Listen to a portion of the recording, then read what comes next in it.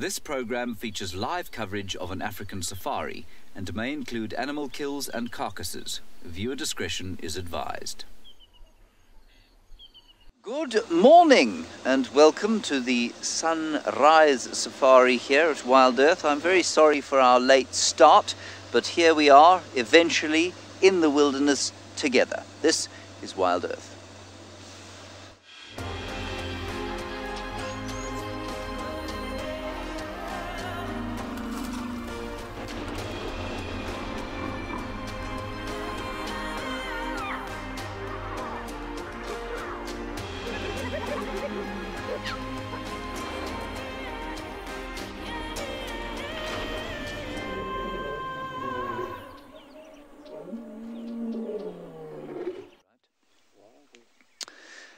Hello again. Like I say, I do apologize for our late start this morning. We had some dreadful technical difficulties which now we have overcome and we are live once more. We're trying to find some wildebeest over there. There they are. They seem to be taking a fairly dim view of our tardiness this morning. My name is James Henry. Hello. We've got Niels on camera. Hello, Niels. Here is Niels' thumb. And you can talk to us throughout the show using the hashtag WildEarth on Twitter. Otherwise, you can use the chat stream on YouTube or Twitch. Otherwise, if you are a youngster, you can get hold of us using the email address kidsquestions@wildearth.tv. Let us go back and see if our wildebeest are there. If they are not, we will continue down towards the waterhole in front of our camp where there were lions at 4:45, I'm told.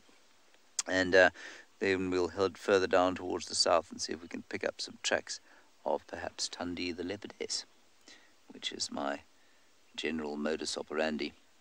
An ever loyal blacksmith lapwing in the foreground there. There we have disappearing wildebeest. At Pinder they have got shining cheetah.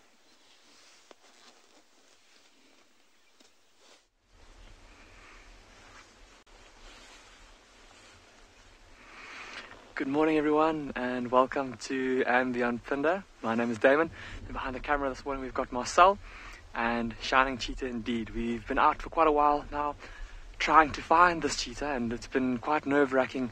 There have been lions roaring all around us. We've seen lion tracks all over this area and so we were fearing for the worst, but it seems that she's managed to make it through the night with her and both of her cubs all okay.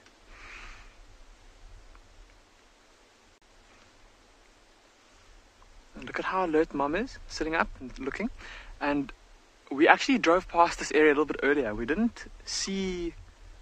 We were on the other side of the bushes behind her there. And I think she was maybe just lying down when we came past, which is why we didn't see her. But there's a herd of impala in the direction that she's looking.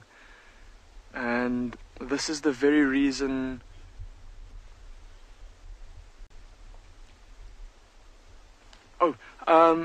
let's quickly send you across. I believe we've got lions on a porcupine.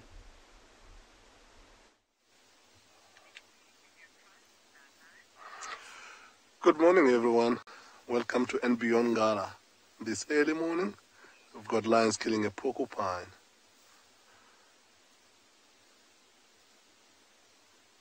So there is not that much meat in there. My name is Bunny. I have Owen behind me as a photographer for the morning. We are very excited after we left the pride yesterday.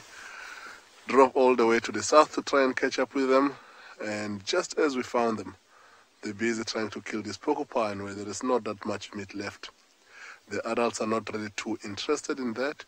They are leaving and heading down. Looks like they're heading towards the water. And majority of the sub-adults are busy nibbling on whatever there is to get on the porcupine. I just see quills everywhere. Quite exciting animal to watch them trying to kill because those quills are nice and sharp. And it took a while because they were trying to find an angle to actually get to the front to be able to catch it. As you can see, just a pile of quills as that male tries to pull them out. But yeah, the amount of meat in that porcupine is not too exciting, But of course they'll take whatever they can, remembering how hungry they looked yesterday. So looking at how they're looking, they're all not full, but some of them had a little bit of blood even just before this porcupine. So I think through the night as they walk along, they might have managed to catch something small down on the other side. The porcupine is not really the biggest thing that they can get, but it will fill up a little bit of a gap.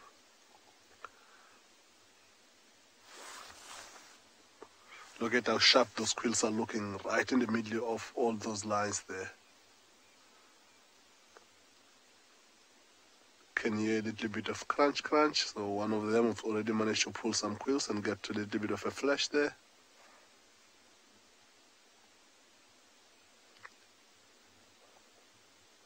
Can hear a little bit of growling and a little bit of fight is about to begin.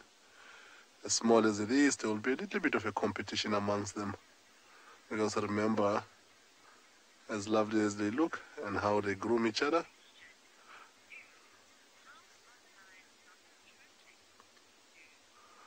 so the lions are not really swallowing the quills themselves. They're pulling them off and trying to get to the little bit of a flesh. If they try to swallow the quills, they will definitely choke, which is one of the reasons why it took them a little bit of time to actually get to kill this porcupine, because they needed to chase it and try and loop to the front to be able to get a gap where there is no quill to be able to catch this porcupine from.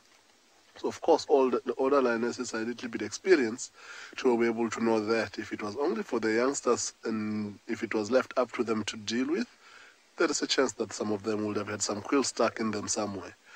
Look at them already, not that much meat, but a little bit of fight is beginning.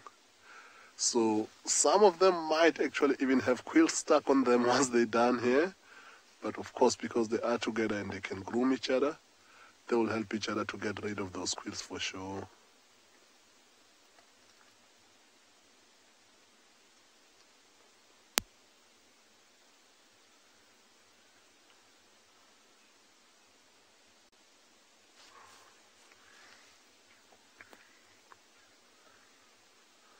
Look, the white young male looks like he's got a little bit of experience. This might not be the first porcupine he's fed on. Looking at how he's pulling those quills off and just throw them out and then go back in. Yeah, he's got one stuck on the side of his mouth. Did you see that?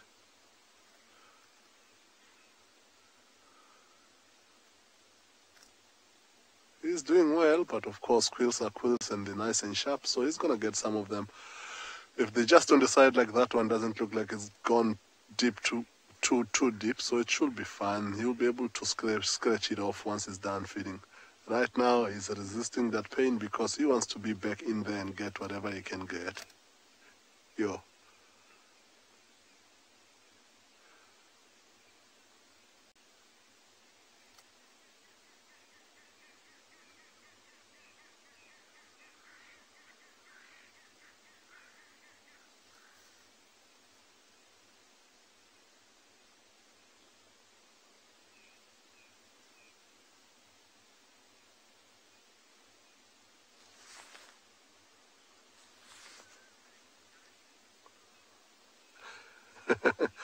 Ben, yeah, these quills can work as toothpicks for sure. They're nice and sharp and they can be able to fit in between the teeth, but they need to be used carefully. Similar thing to what we do ourselves when we use toothpicks, that we need to be careful not to poke ourselves in the gum. The same things these lions need to be careful of, because they... Cool, look at how bloody is this young male. Of course, there was not that much of a carcass there, but he managed to get himself involved. I think some of the blood he's got will have been poked from the quills. So we're gonna link you up now to go view the hyenas while they busy feed. We're gonna stay here, watch these lions finish off on this little carcass. Try and follow them when they head down. Looks like they're gonna be heading down towards the waterhole for a morning drink after this little meal that they had here. Lovely scene here at Tswalu Game Reserve. Yes, it's Ribbon, and yes, it's her two little ones. My name is Lauren. I do have Davy on camera today, and we've made our way straight to the den. Spent a lot of time with Ribbon recently, but we wanted to see Corky. That's exactly who we wanted to see, and sadly there's no sign of her. I don't quite know where Corks is.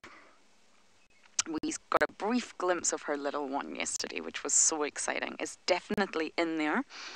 And I don't know if Corky's coming throughout the night to feed. That's a possibility.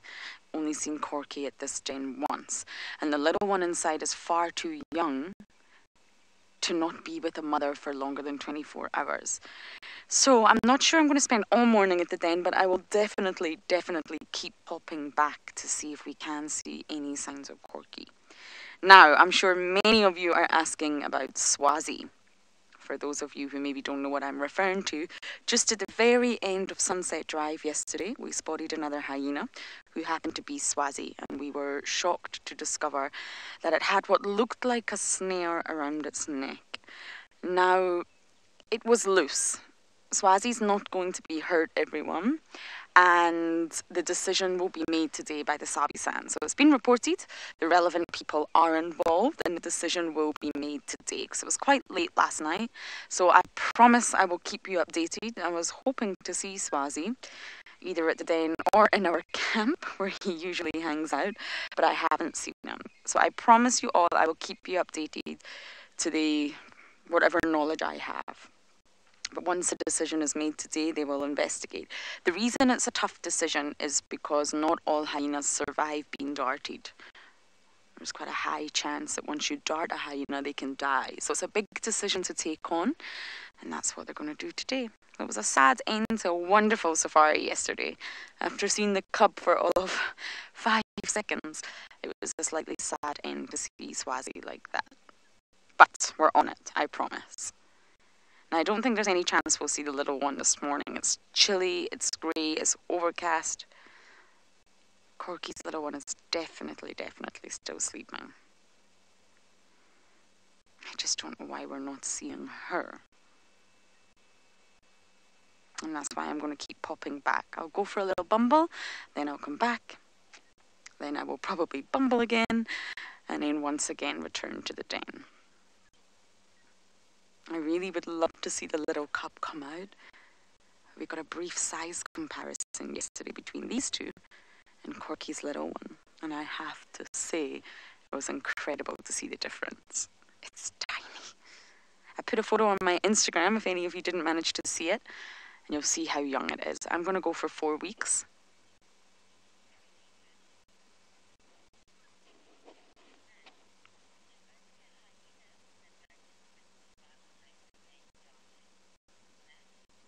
Matt, it's not an official statistic, I don't believe. I don't think there's an official figure on survival rates, but going on sort of past evidence, I spoke to Stefan last night, we discussed that hyenas can die from being darted. So it's a decision that, of course, we're not going to make. It has been handed over to the correct body, the Sabi-sans, and they will, of course, take whatever action they need to take.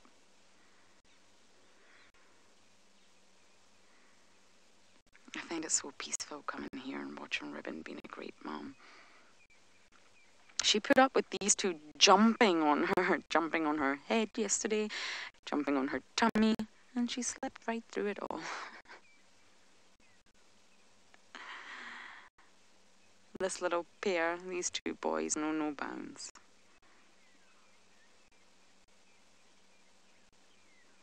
I wonder if Ribbon's been here most of the night. I would imagine not. She was starting to get more and more awake last night. I'm sure she found some delicious treats. Her belly looks relatively full.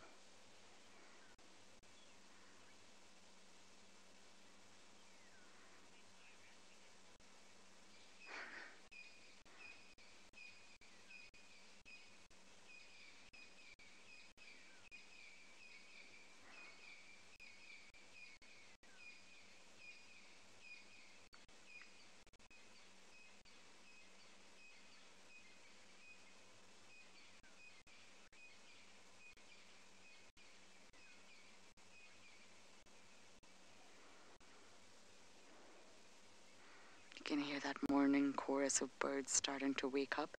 The sun is actually starting to break through the clouds up here, Davi. You can see that just off in the distance behind. I think that's a marula.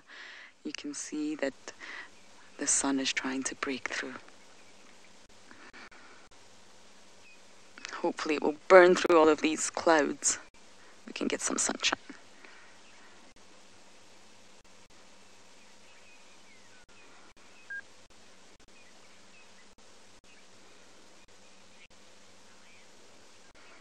Okay, quickly back to those lions.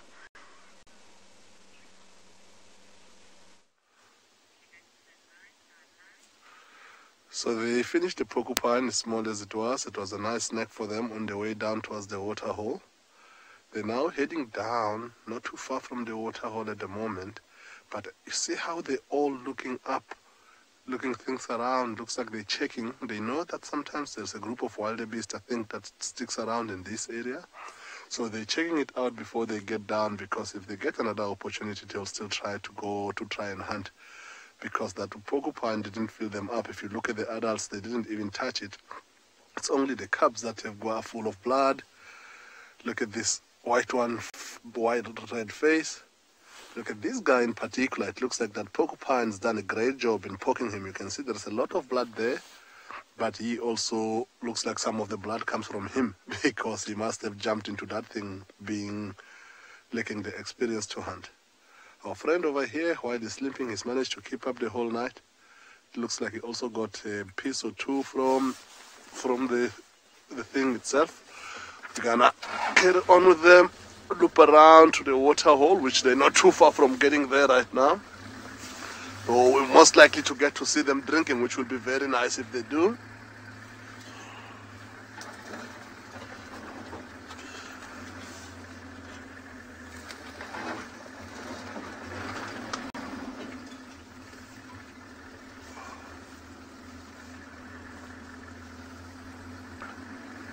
There's nothing than the whole pride of lions lining up and drinking in the water hole early in the morning.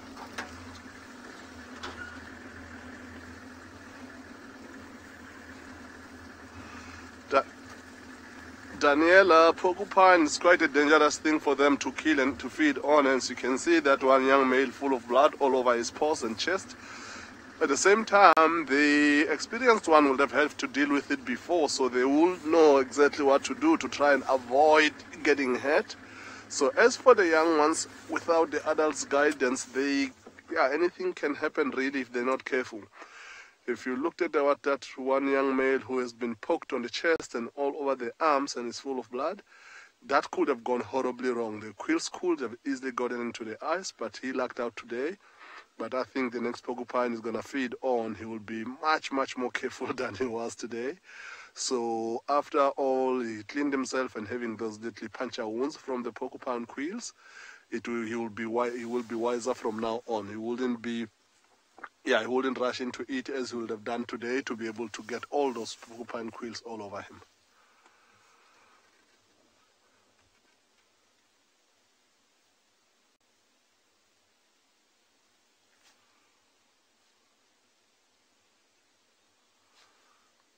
Beautiful hair there. You see how, as much as they are the kings of the jungle, so to say, they come down into the water hole.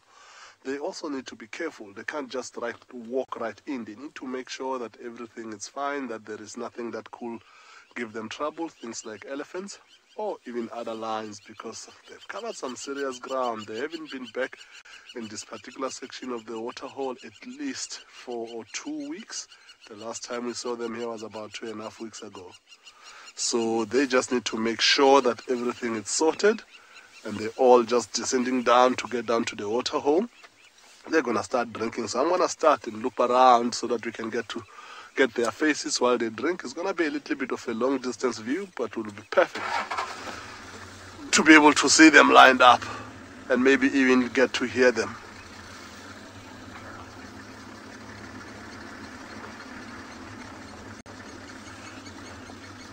Python, lions called king of the jungles because a lot of things are scared of them and they kill to eat. But of course they're not really the bosses that everybody is scared of. So elephants are the biggest and they are not scared of lions. But because all the other herbivores are not scared of elephants, because elephants don't kill and eat them, So lions, technically speaking, have proclaimed to be the king of the jungles, because everything else they walk by, or everything else that they can find, they will be they will be able to kill and eat, and that way things are scared of them.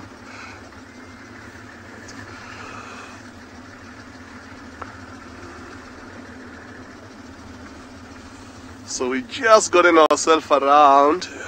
Oh, I think it's gonna be quite a view to get to see all of these lions lined up together. After such a distance they've walked from last night all the way to this morning. A little bit of nibble every here and there of something. Before they got a porcupine, they look like something small earlier on, but we didn't know what it is. But they all not full at all. So once they done, confirm, did our call just go? Ooh, call gone. Did you see that? Yes. So yeah, look at how some of them are just watching as they drink like that. How beautiful is that scene? Eh? Look at their reflection in the water there as they drink like that. So what we're gonna do now, we'll link you back to Pinda to see what the cheetahs are doing there at the moment. Did your call also go?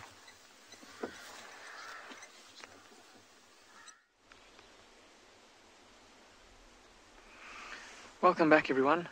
We're still with this mother cheetah and her two youngsters, and like I was saying earlier, I think we're gonna probably spend a bit of time with her this morning, just because of the fact, remember yesterday evening we saw her trying to hunt that inyala, and already she's shown some interest in a herd of impala that kind of skirted past on the edge of the thickets in the distance there.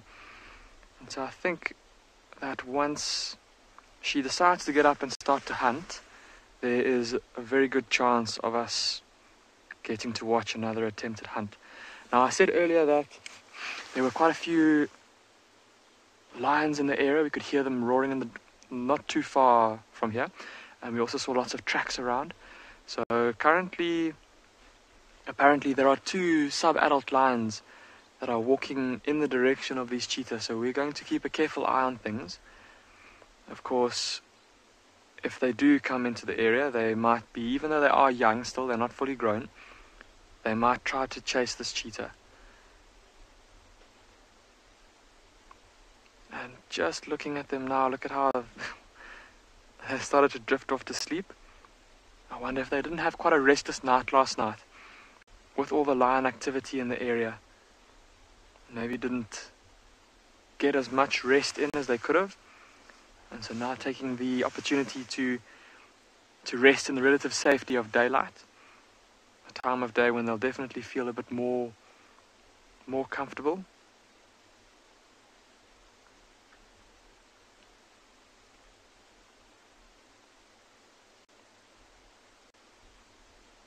And just a quintessential scene from Maputo land, these flat open plains with the thickets all around, the short grass with the dew glistening on it in the morning light, all the different birds calling in the background.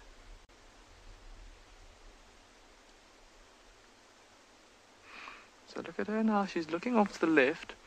That is the direction where those two young lions are.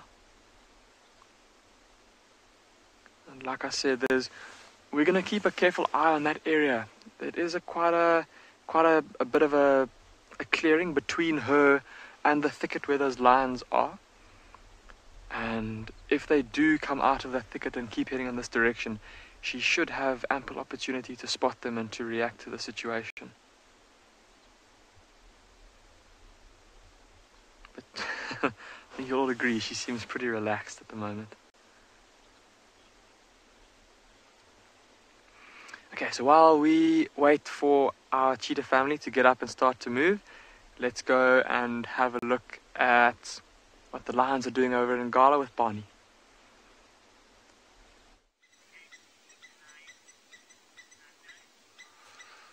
Yeah, apologies for a little bit of technical difficulties as we get down towards this water hole. Things started going the other way. However, some of the lions are still drinking, as you can see, but few of the adults have already been down, had a drink, and they look like they're wanting to head back. So looking at the fact when before they come down to the waterhole, how they were looking across towards the hill there, they might have spotted something earlier on. So there is a chance that after this they might go, still carry on. It's still nice and cool in the morning. They might still attempt to hunt if they have seen anything. But the weather is just too great for them to finish drinking and sleep right here. So we'll wait for these few other ones to finish drinking and stick around with them and see what they're going to do after this little bit of a bite from the porcupine. Maybe they just gain the appetite that they want to try and hunt more. Look at that young male, the big one, the limping one. He looks like he's not really up to this, moving back up the hill right away after drinking. Looks like he's feeling a little bit disappointed.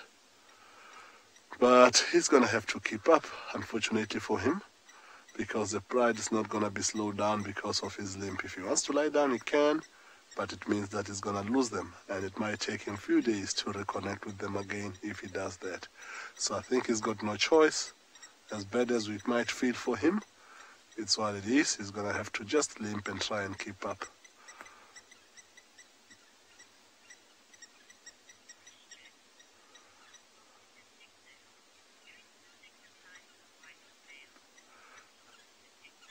Consulting the detective, so the lioness with the 2 cubs is not with the pride, and that white young male is with the pride, but he was left behind there still finishing whatever was left on the porcupine, so he is around here somewhere, and of course the 2 ross males are not here. However, the trackers have found for us the tracks of that female with the youngsters. She's too far from where this pride is. I don't think she's gonna find them in the next day or so unless they head back on that particular direction. As for the ross males, we last saw the pride with them when they headed quite far to the western side of the property 2 days ago. Nobody knows where they are at the moment. So we will see how it goes. All we know, they could be close to here or they could be very far.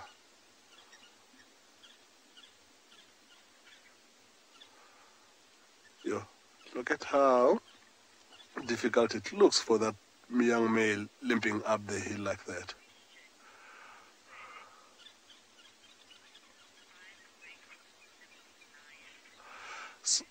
So Fan, for the age that he is on now, is already around 4 years old, just over. He should have been out of this pride by now if he had other siblings with him. At the moment, he is sticking around with the pride, and it looks like the ross males have made peace. Every now and again, they try and trouble him to chase him off. If he sticks with the pride, if the ross males leave him alone, he's got a fair chance of surviving. But what is going to be difficult for him, it is to grow big and become a dominant male one day. Because most lions that end up holding territories is often coalitions like the 2 ross males. Sometimes males could be up to about 4 or 5 brothers together. And as for him to try and want to tackle the world by himself to take over a pride one day, that will be a big challenge. I don't know if he will ever live to see that day. But as it is now, he's gone through a lot of difficulties with the ross male trying to kill him, and yet he still survived. So he's a tough little boy. And he's also been backed up by the females for quite a while. So right now, as they go up the hill, and you can see majority of them are disappearing except the cubs, we are gonna stick with them and go see what they do.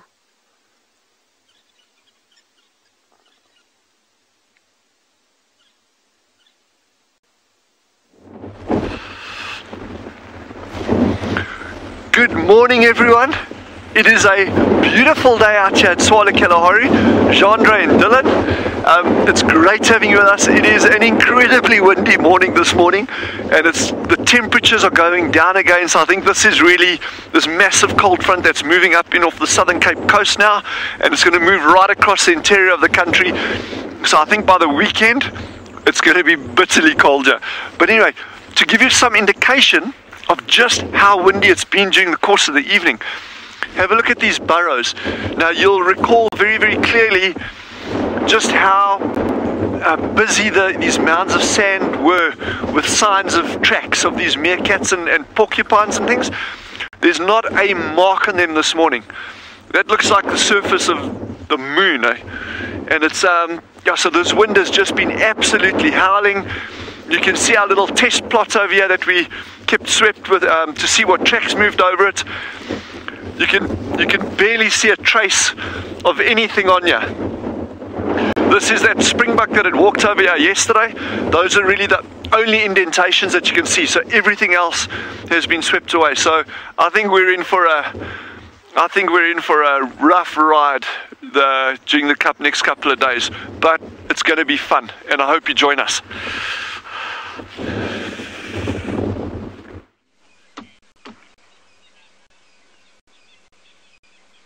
We're still sitting here watching Snoozy, Ribbon and Cubs. I couldn't quite bring myself to Bumbo just yet, but I do want to check Treehouse Dam, which is really not far away from here. It's a quick 1 minute ride down the game path.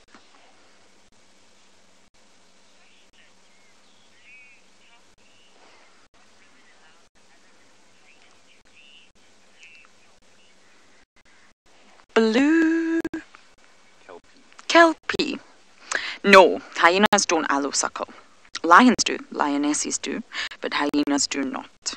So especially with Ribbon being the matriarch, there's no way she would let the other one suckle. The other little cubby, I think we need to get little names for them soon, really would only come out properly when Mum's here. At 4 weeks old, hyena cubs only respond to the vocalizations of Mum. And it was very interesting sitting here yesterday hearing Ribbon vocalize and still the cub didn't respond. Any stations, Bible? So the minute Corky arrives and calls the cub will come out, responding directly to Mum, and only will suckle from Mum. I have mentioned this previously, but there's some records of hyenas suckling cubs that are not their own, but this is normally the lowest ranking individual who feels she has no choice. She'll obviously be lactating, she'll have cubs of her own, and she feels bullied or under pressure to let the higher ranking hyena's cubs suckle from her. But otherwise, no, we won't find Ribbon looking after that little one, I'm afraid, and that's why we need Corky to come. We did see Corky with her bottom corked in the den a few days ago, but that's it, just a brief glimpse.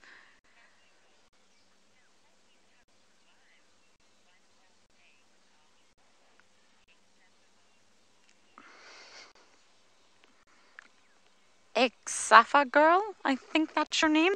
I actually touched on this earlier, but no, 24 hours would be far too long for that little cub without milk at that age.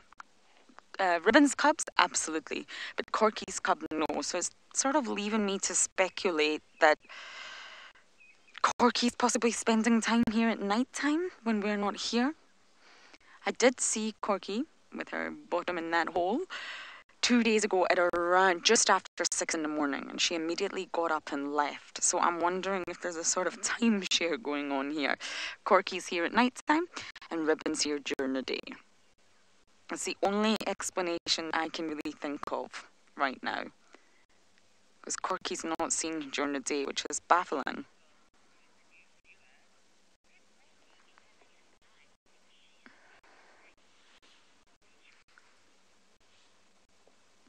Beach Girl, you are new with us. Welcome on board. It's an absolute pleasure to have you. I also love the beach. It's one of my favorite places to be. So Beach Girl, I don't think so. We've spent a long time at hyena dens before. When I first joined, it was a hyena den when Corky was actually the matriarch. It was lots of cubs.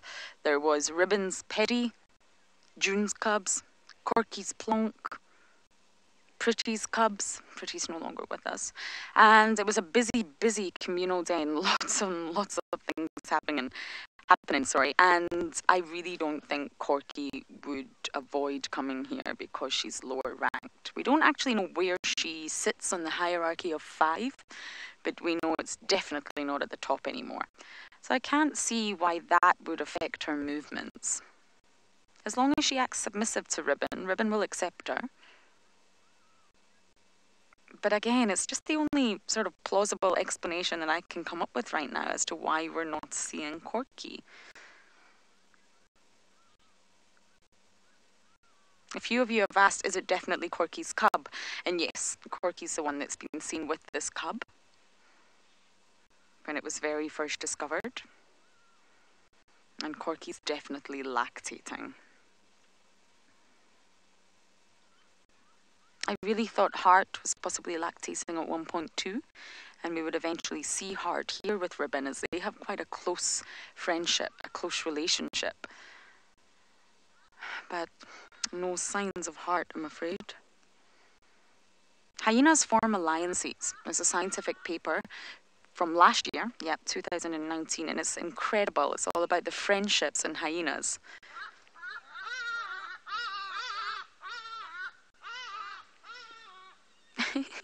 It's just the geese. It's okay. It's just the noisy geese.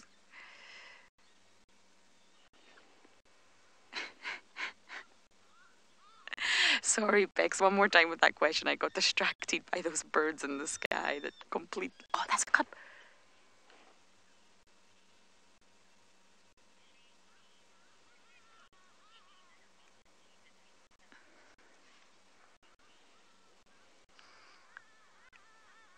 Cutie?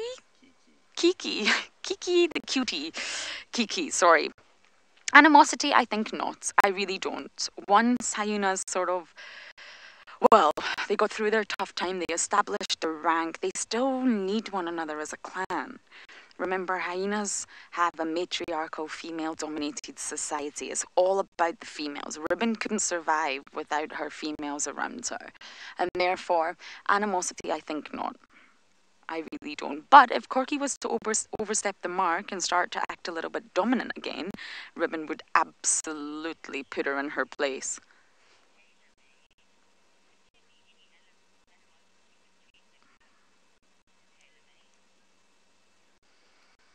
Tailor-made, you're asking would there be any animosity between the cubs? I'm assuming you mean Ribbon's cubs versus Corky's little one. And again, absolutely not. No, I don't think animosity is the right word to use when you're referring to hyenas. Ribbon's doing what most new mothers do right now. She licks the rear end of the cup and it helps with stimulating digestion. It's very, very normal. Yes, the cubs learn from mother. So they're born with the silver spoon effect, which is when you're born with the rank that your mother gives you. So these cubs right now, these two boys will be very high ranking, and they will know it. They will know this because they're learning their behavior from mum. How mum acts is how they will act. So Corky's little one, I assume, will behave very submissively to Ribbon, and submissively to these two boys. So animosity, definitely not. They will wrestle, they will tumble, they will fight, bite and play. But animosity, no. Corky's little one really, really should be submissive to them. It looks rather bizarre what Ribbon's doing right now, but it's really, really normal with mothers. They just help stimulate the little one's digestion by giving the rear end a clean.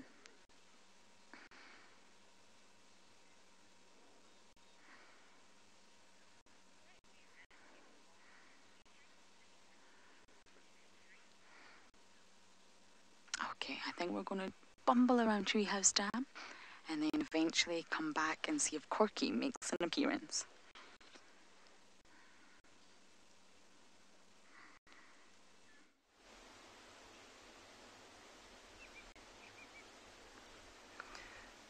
Welcome back, everyone. It seems you've joined us just in time.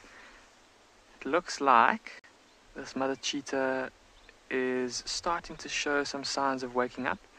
I've often seen with lions and leopards how they start to groom themselves and roll around and yawn when they're getting ready to get active. It's much the same with these cheetah. Look at how that female is busy grooming her shoulder with her tongue. Look at the two cubs, muzzle to muzzle. And a few moments ago, Mom and her little daughter were grooming each other's faces, helping to clean off any dirt, maybe even lick off some of the morning dew. Look at how shiny the grass is. Lots and lots of morning dew. Some moisture on the ground. Mum giving herself a very good clean. Using those big spikes on her tongue, almost like a comb, to brush through her fur.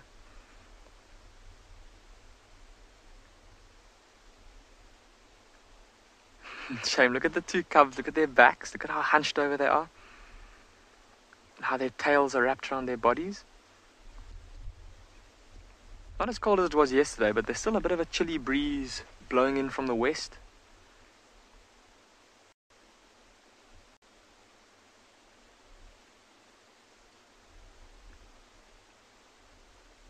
Oh, and I'm really hoping that... Oh, look at the cubs grooming each other. Oh, look at that. That is so cute. Just shows the incredible bond that exists between these siblings. And between their mother and them. Oh, here we go. There's a little stretch from the little female. Look how long that tail is, and look at how flat it is. We've spoken before about the importance of a cheetah's tail and how when running at high speed that tail comes in handy, helping them to steer. And once again, it seems to be the little female that's the first to start moving around. She's looking in the direction of where those lions were a little bit earlier.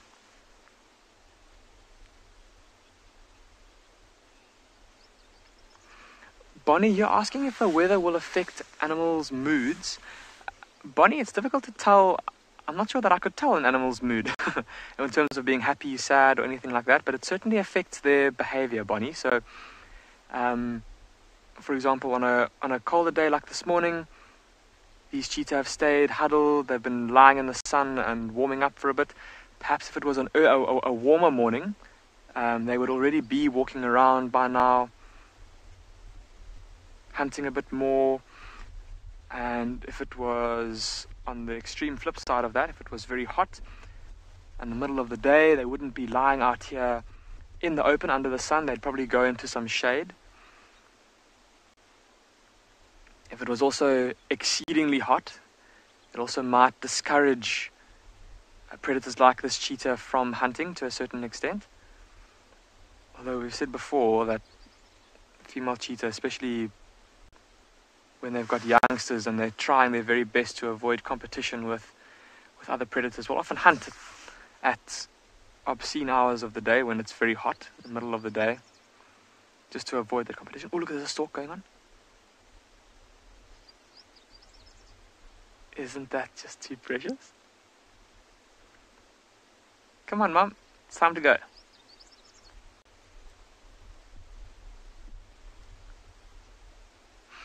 And it's incredible to see. I don't know if you remember from a couple of days ago or 2 days ago or so when Dumi was filming these cheetah and how fat their tummies were. Look at their bellies now. It's been about 48 hours and look at that little female's tummy. It's not empty just yet, but definitely looks like they could do with a meal. And that's exactly why we want to be with these cheetah this morning, because I'm pretty sure that Mum is going to get going soon. And in these clearings, like we've already seen, there's a lot of impala, and even in the thickets around us, some inyalas. So we're going to stick with her, and hopefully she manages to find something to eat this morning. Wild Earth relies on support from viewers like you to carry on broadcasting our daily live shows. A small donation goes a long way in helping us on our mission to connect the world with nature. Please visit our support page to see how you can help and become part of the Wild Earth family. So we left the waterhole as indicated earlier that it looks like the older lionesses must have spotted something up here. So they walked up the hill and they spotted there's a head of impala. It's a little bit out of sight because we don't want to move around and disturb their hunt. So all the adult lionesses, 2 has gone to the right and 2 has gone to the left, and they're doing what we called, during Shaka Zulu's time, it would have been called the horns of the buffalo. And the horns of the buffalo technically does mean that these lines are looping around, going out, and they will bring it back in to try and chase these impalas or wildebeests towards the center of the group. So these few individuals that we have waiting here, it's only the youngsters that are inexperienced that are supposed to sit tight. However, this one with a full of blood and this young white one, they keep on moving forward. Remember what I mentioned yesterday about the white one running hands? That might just happen now because she's being inquisitive and she's moving way more forward than she's supposed to. And if the impala see and the wildebeest sees her, they will know for sure that something is going on. So as for us, we're sitting tight here, we're waiting and listening to hear if the impala starts running or start giving a distress call. We watch to see which lionesses are going to bolt, and that's when we're going to start and take off to go get involved and see what goes on.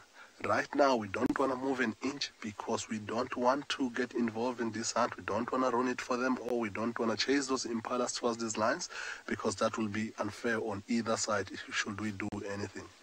So for now, the other thing that might ruin this hunt, the white one, the white male that we said that he was missing, he was left behind finishing up on whatever was left from that. So he was left behind finishing on the porcupine.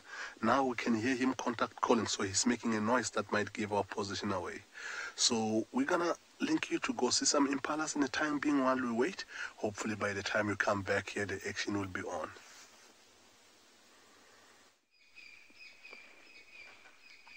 Slightly more gentle scene playing out here on the eastern fringes of Djuma. A mixed herd of herbivores, impala and nyala.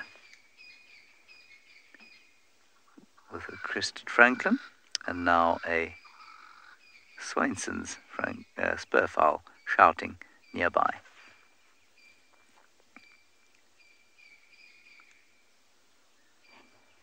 Very peaceful. It's warming up a bit. Not that it was very cold this morning.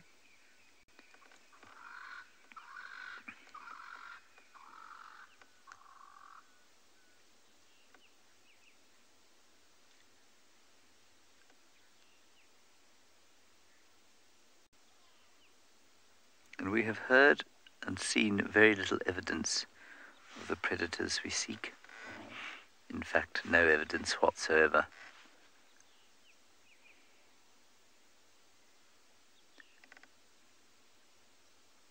I can hear buffalo just round the corner here. Perchance they're being set upon by the Nkuhuma pride, but most likely not.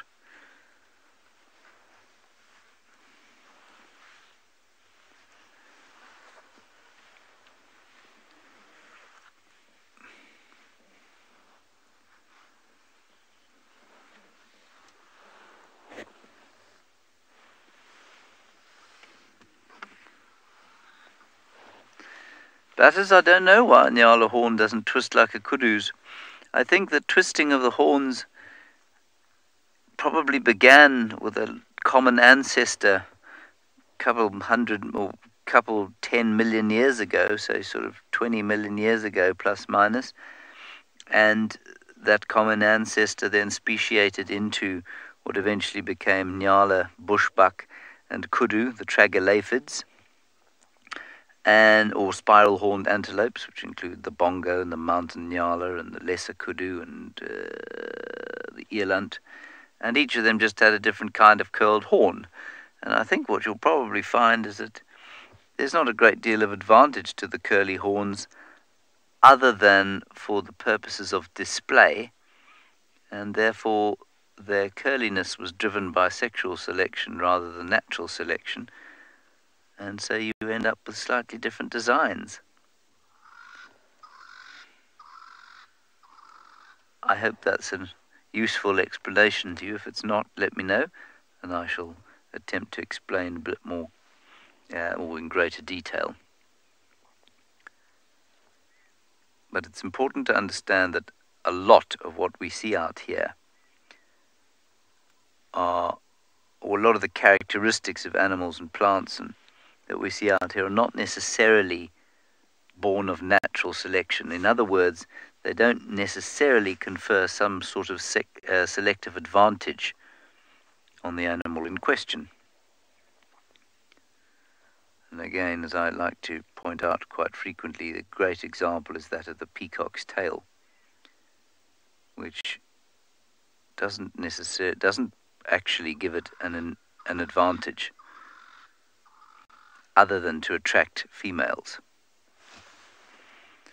And so it's been driven, its design has been driven not by an increase in survival rate, but an increase in mating ability or sexual selection.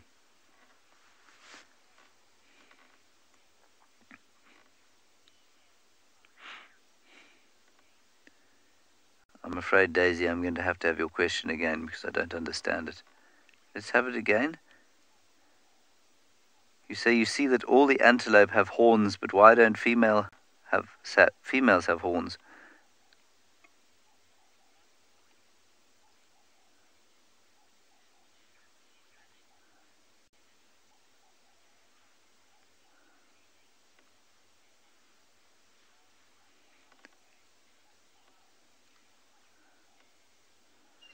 So Daisy, I think you'll probably find that most female antelope don't have horns, and it's unusual for them to have horns.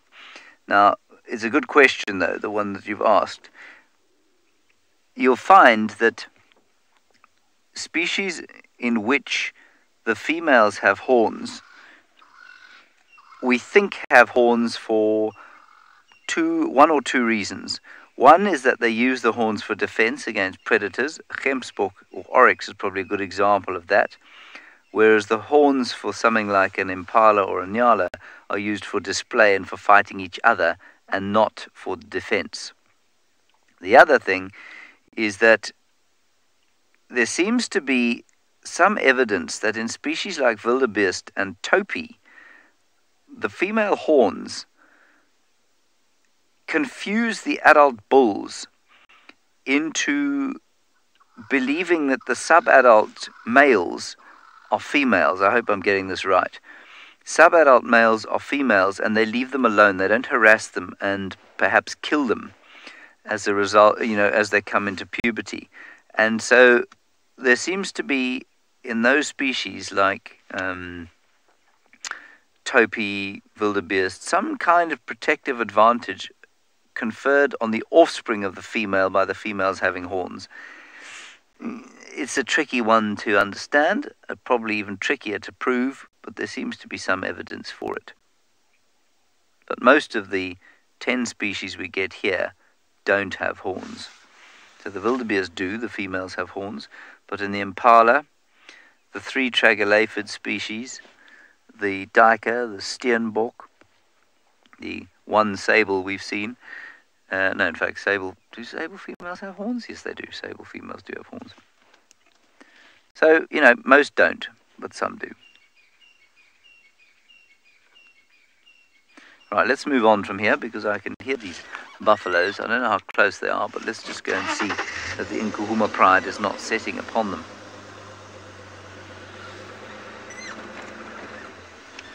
Let's go back to Barney, whose lions are definitely on the hunt.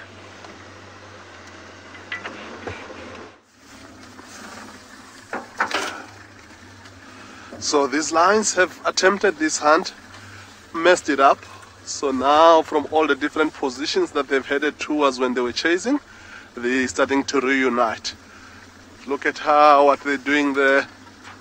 Just after the few minutes of splitting up when they were trying to chase, now they're grooming each other. So it looks like this particular hunt is done. It looks like they might just settle down here for the morning. So we're gonna see, look at that. That mother is not happy. The boy is trying to get a little bit of a groom and trying to say hello, but the mother is just not too excited. So what happened is that some of the older females, as they were going around trying to get into the front position, these calves walked right into the open towards those impalas and wildebeest, and those animals just took off. Of course, this young male, the white one, wasn't there for the hunt, but he's also getting the same cold shoulder from the mother, because they had just a nibble of the porcupine, the young ones and the mothers didn't get anything, and now they just messed up that hunt. But like I said yesterday, at the age that they are on, they will run more hunts because they're inquisitive and they're feeling the need to start participating just so that they can gain the experience. But experience for them doesn't come easy. They have to be up and about and doing these things with the adults, in which case later on it's going to pay off. But right now, when they're really hungry, when the young ones mess it up, it's not the nicest thing for them to see.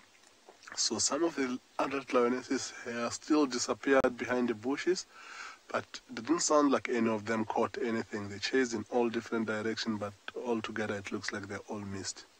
So we want to stick with this ones here now and see when the rest of them starts coming back.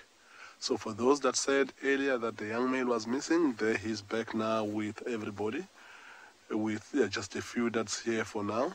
He's already gone down, had his drink, and now he's joined the club.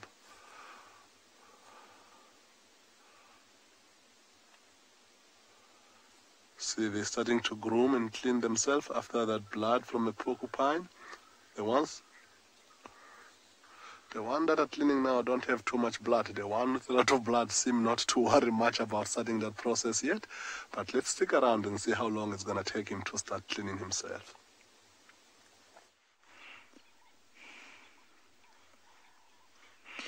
Now, before we get into the buffalo that we're looking at now, I must tell you that you can ignore absolutely everything that I said about the curled horns, because Douglas Ross has, in fact, dispelled all the theories I came up with. Thank you, Douglas, for that. Douglas has explained, of course, that the reason kudu have got curlier horns is that they drink more wine and therefore require a more corkscrew-like set of horns.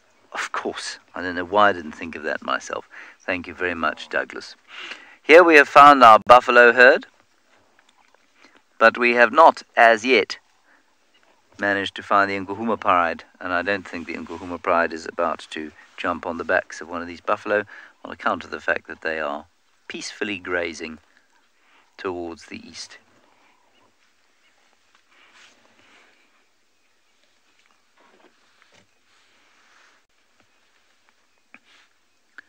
It's very nice to have them back again. And for those of you who are perhaps new viewers, we went a long time without having any buffalo around here because of the drought. Let me sneak slightly forward there, Niels. It might give us a bit of a better picture. I think it's more than just the bottom. Oh, okay, we'll just head up into the middle of the herd here.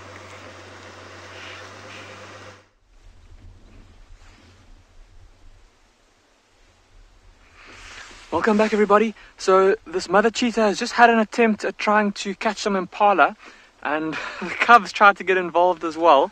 They ran one way, Mom ran the other way. Now the cubs are running over there. Mom's calling from there. Let's go try and catch up.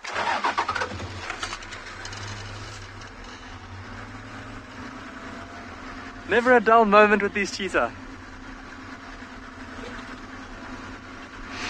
I can just hear, there's a wildebeest over there.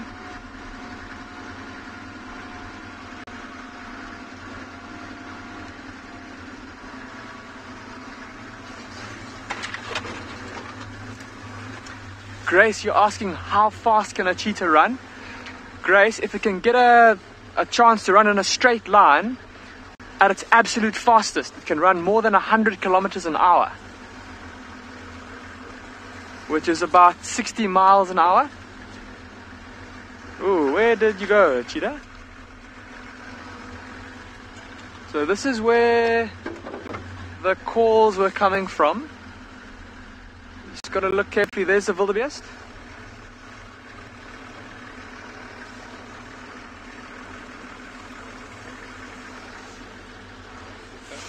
Oh, and Marcel's just spotted. Oh, yeah, the cubs are in the road.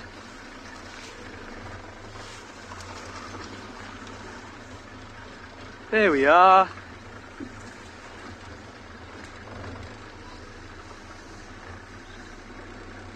So I'm pretty sure that Mom is nearby. Here's the other cub.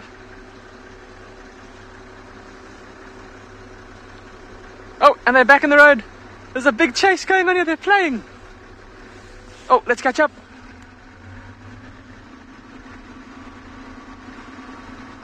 It's going to stop there.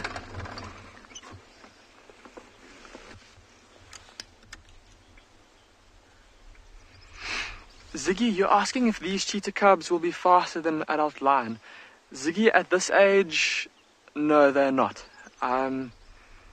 They're still growing, they're still developing their muscles. And so at this age, they would be very vulnerable to... Look at them coming towards us!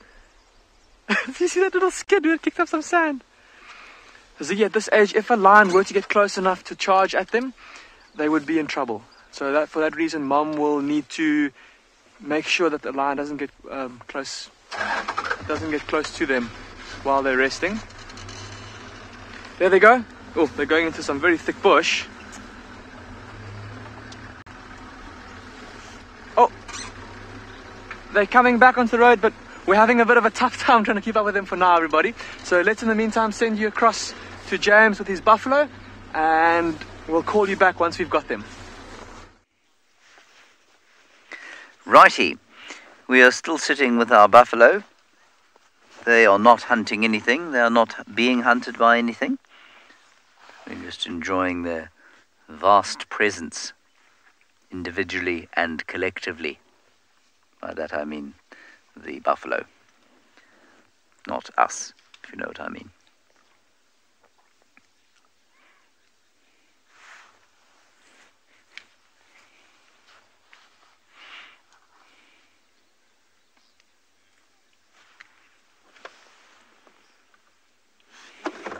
Oops, I'm sorry.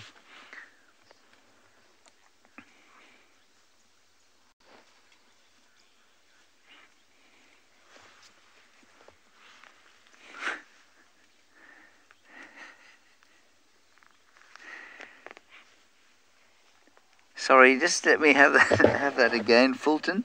Could a hippo suddenly do what? Exactly?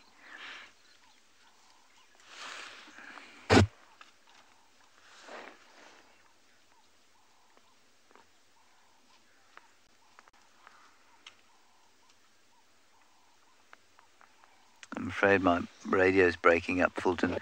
You're a new viewer and wondering if a hippo would suddenly dash forward and do something or other, which I can't copy. I'm sorry about that. It's difficult to answer the question not knowing what it is, but I'll have a go. Oh, would it attack a buffalo? No, it's very unlikely that a hippo would attack a buffalo, definitely not in this kind of situation, unless it was rabid, and that's a joke. So I think you'll probably find that a hippo could attack a buffalo if there was competition over water, and the hippo thought that the buffalo was going to keep it from the water, then it's possible that the hippo might attack the buffalo. But otherwise, I think it's very, very unlikely that a hippo would ever attack a buffalo. So in this situation, when we're away from water, it's just not going to happen.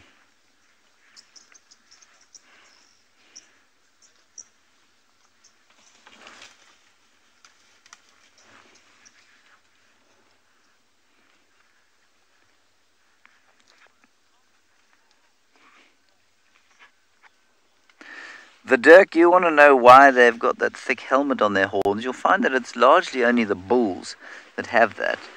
And the reason they have it is that they bash their heads together with each other, and so they need extra protection.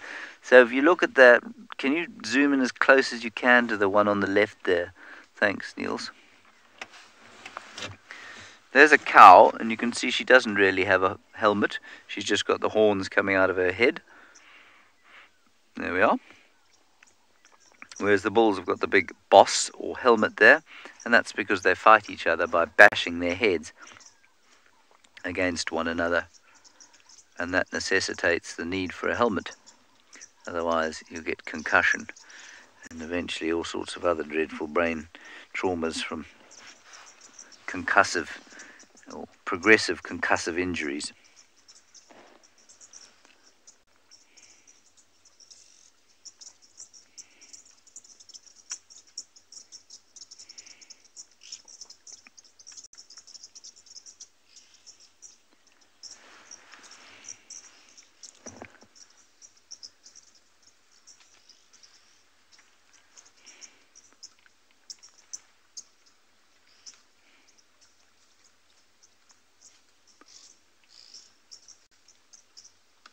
You can hear now the oxpeckers have suddenly got it in their heads that they need to move around.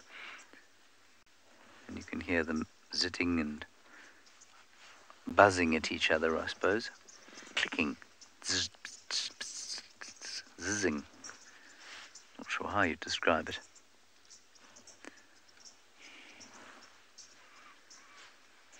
Something interesting going on there, Niels. There's a youngster scratching itself, I think, on a stick.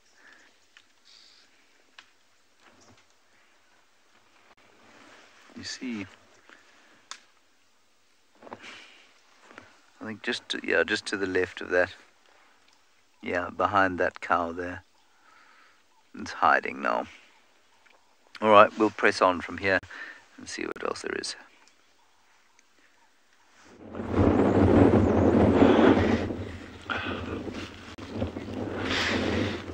So, these meerkats, they might show up later. The forecast is for 29 degrees today, but with this wind, it's really nasty weather for them. So, they're still not out, and the past couple of days they've been out long before this. So, we're just going to wait here. But in the meantime, I started chatting about termites the other day, harvested termites, and I just wanted to show you this little clump of grass over here. You'll notice each one's been bitten off, chewed off along the top over here. And it's this feeding, you would think, well, what if it's a herbivore? Well, it's probably just something that came and like grabbed bites. But you don't see this kind of uniform like horizontal bite mark when a herbivore is doing it, and also all at different levels. So this is a very, very good example of termite activity. And if you look inside here, you can actually see I'll get that leaf out the way. Here's actually parts of the old termite nest. So in fact, under the sand where we're sitting here, there'll be a whole termite nest directly underneath this clump of grass over here. And these little guys will be out foraging in a wider and wider and wider circle. It's obviously incredibly tough conditions now for them. You know, if you've got a little bit more rain, a little bit more moisture around, that's when they're going to be a lot more active. But at the moment, yeah, we're not seeing anything on the surface over here, and that in turn makes us a little bit more of a challenging time for things like aardvark, pangolins that are actually feeding on these kind of things. But when you look at just this one little standing clump of grass, the impact that termites have had just on this, you must just think that across this environment as a whole, just how much grass these little termites are going through every single day. And not just the above ground impact, but they're actually carrying this down into their nests. So that recycling of nutrients is so, so, so important.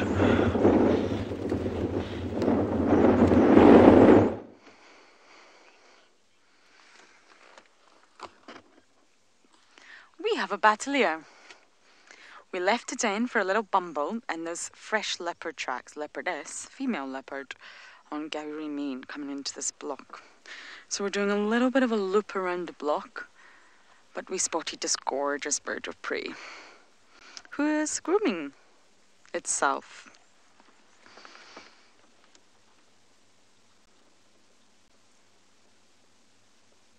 I'm just trying to decide whether this is a male or female. The males don't have any sort of panel on the lower part of the wing, and the females do. They have a grey panel. But this individual... Oh, you have something on your face.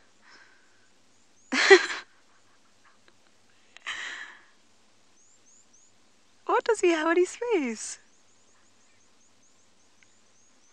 But yes, I can see a panel here. I still think it's a male, and the panel is just shining in the light, because for females it's very, very grey.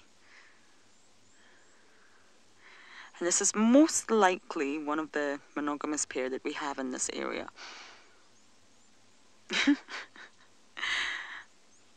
I feel like this batelier looks like he's going to a festival. He's put a little decoration on his forehead, as many festival goers do.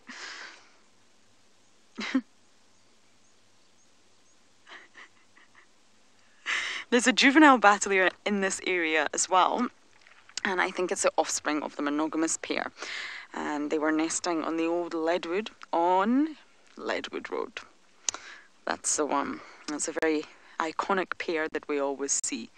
I'm pretty sure this is one of the pair, and the juvenile that we get to see around is the offspring of this pair. They are monogamous, which makes it very easy for them.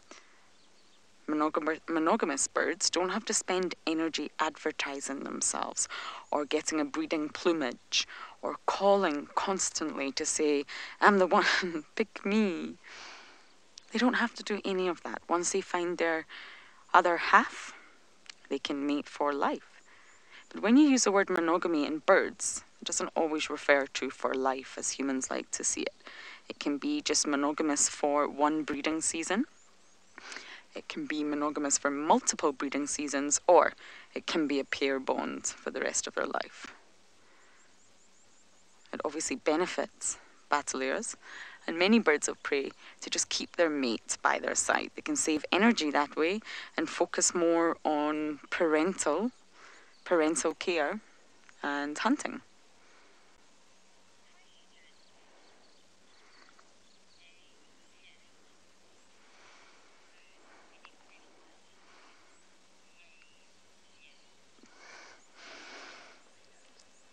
Yeviet. I hope I got that name right. This is a bird of prey, so they are the predators, the aerial predators of the sky, but other much larger birds of prey could attack a bateleur, especially a juvenile bateleur. They're much smaller, and of course they will be weaker. So the likes of a martial eagle, for example, really could attack a juvenile bateleur. I'm not entirely sure about the adults, so they're very, very big birds. I'm just going to check my bird app for exactly how much they weigh. They weigh 2.25 kilograms. And they're just over 1/2 meter tall. So they're large birds. And I'm really, really not sure if the likes of a martial eagle or any other type of eagle would go for the adults, but they really would go for the juveniles. The juveniles would be an easy target for big birds of prey.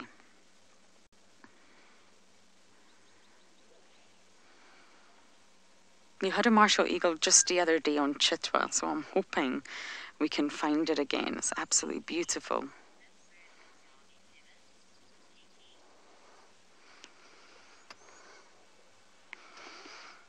Kiki, you're asking about the feathers. I think I'm having a little bit of trouble with my comms today, but down feathers? Yes, all birds have down feathers, so they have a whole range of different types of feathers. When we use the word plumage or feathers, it's not referring to one single type. It's actually referring to a whole range of feathers that birds have that have evolved for different purposes. So birds will have flight feathers, they'll have insulation feathers, known as the down feathers. And this is to help keep them warm. They're not as rigid, they're not as structured, and they'll be very, very soft. Some pillows are made from down feathers. And this is normally around their chest area to keep them nice and warm when it's cold, especially those internal organs like the heart and the lungs that they need to make sure they're nice and warm. So the down feathers are normally around the chest, and then you have different feathers on the wings as well to allow for flight. But yes, all birds will have down feathers, mostly on their chest.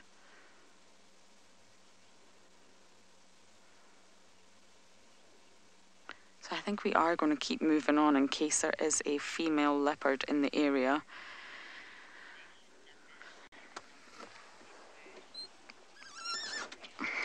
There could possibly be. The tracks looked relatively fresh, and there was light rain around here this morning. Really, really not heavy, not enough to soak the ground, but the ground is damp. So when an animal walks on that, you can really tell from the track how fresh it is. And I think these female tracks were quite fresh. So I'm just going to check the area to make sure that no one is moving around here. Apparently Tandy and Tswalu were seen in the same area yesterday. Very, very similar areas. Their territories border one another. And there was a little bit of concern for Tswalu a few weeks ago, but she's absolutely fine. And she was seen yesterday. A few of you were asking me. We didn't see her though, but she was sighted by other vehicles.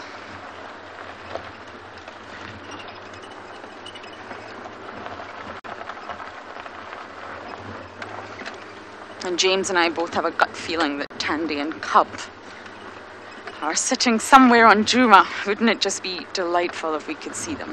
So I'm going to do a quick loop and then I will head back to the hyena den to check, has Corky made an appearance? Or is it still just going to be Rib Robs and her too?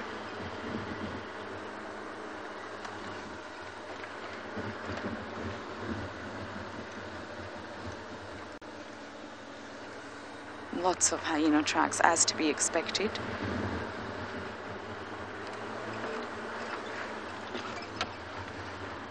But I did want to mention one thing with regards to Shadulu. I think Davi and James got very lucky with Shadulu yesterday. She's pushing much further east than she ever has. Miss Shadulu is going to be the most dominant female around here soon, I think. Tlalamba's territorial now, but we're still trying to establish her territory. But I think Shadulu is pushing further and further in. Okay, so I'm going to do a quick loop here and then I will head back to that wonderful hyena den.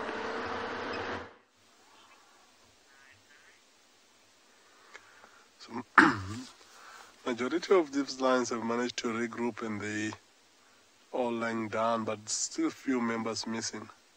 So every now and again we hear some contact calling. Some of these cubs have been responding back to the contact call itself. It's still a very low tone call, so she mustn't be, they're not too far. So this, I think this is it. They might regroup and lie. Of course, it's still nice and cloudy. But after missing that hunt, it doesn't look like they've got more energy to carry on going anywhere. So chances are that they're not going to move too much from here from now on. All the young ones are already cleaning themselves and getting rid of that blood from a porcupine. And it looks like they might lie around here. Of course, the weather is still quite good, nice and cloudy. And being close to the waterhole like this, there is a chance that they might see something that might attempt them, that maybe they can give it a second attempt. Just gonna check and wait with them for a little while longer until they completely lie down. Once they lie down, we're most likely to leave them, but I wouldn't be surprised if they're not here this afternoon, because majority of the animals that comes down to drink on the same waterhole where they drank earlier, some of them might have to walk past here where they're lying down. A lot of game paths going down towards the waterhole here, so these animals are going to have a little bit of a hard time if these lions are sleeping here to get themselves down towards that waterhole. So some of the adult lionesses look like they're already closing their eyes and ready to go onto the side, but the sub-adults are still quite active. Some of them have walked down towards they're going towards the waterhole, but I think they might just be meeting up with the other member of the pride who has been contact calling for the last while.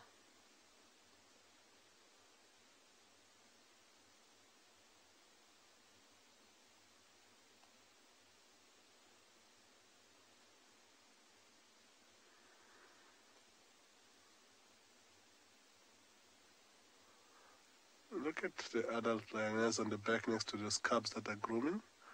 Look at how she's breathing.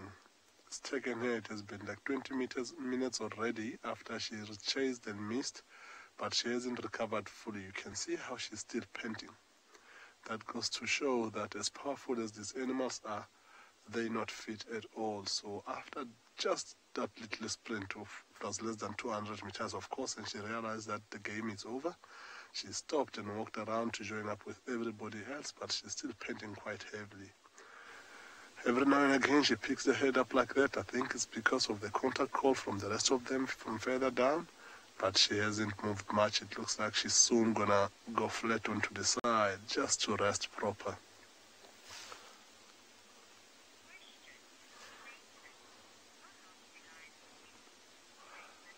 Britain, it all depends, but lions are very famous for sleeping for a seriously long time.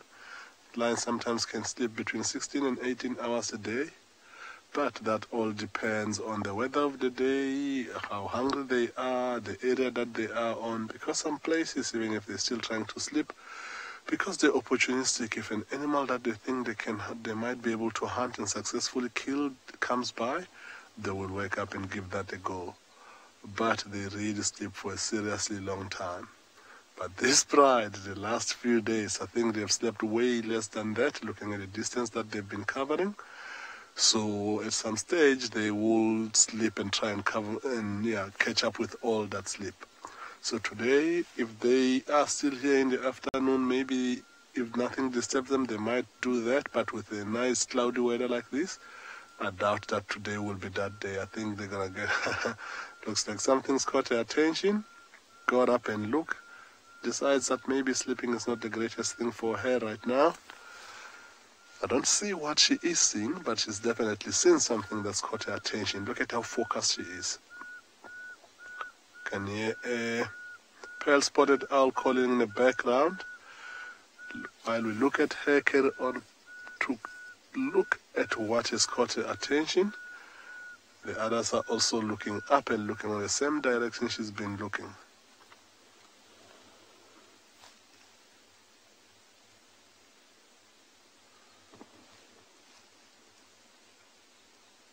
She's taking a careful look.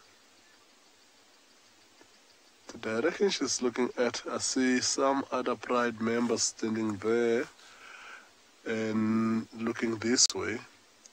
I don't know if that blood is still from the porcupine, but the one that's popping their head behind the bush there looks like it's still full of blood. But I think it might still be from a porcupine. It's one of the young ones that were possibly feeding on that porcupine area on.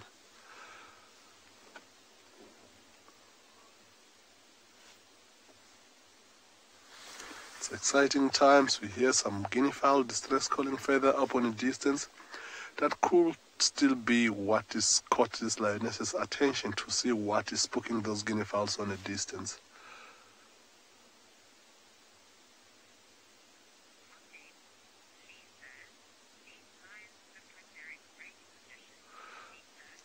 Lisa, these lions are, of course, in great condition.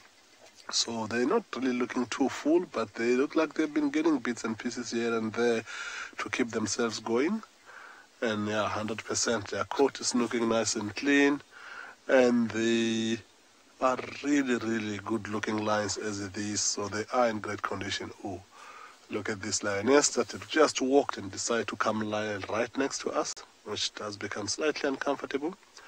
She's looking a little bit up, looks like she's giving on a little bit of a personal look right there, but I don't think she's gonna stay there for too long. She might get up and carry on moving.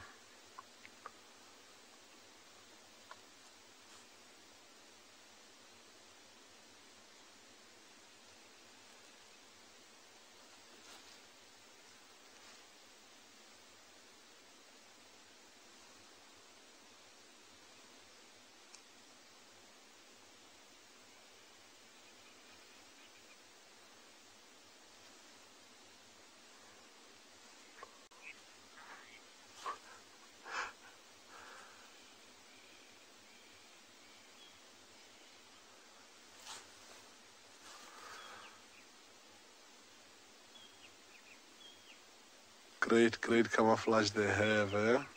She's lying right next to the vehicle, but if you look at the color of the grass on the background, you could easily miss her. There are some few individuals, which is possibly what caught their attention earlier, that are slowly again coming back, that they haven't rejoined with the rest of the pride. It looks like she's now seen all of them and she's coming to join.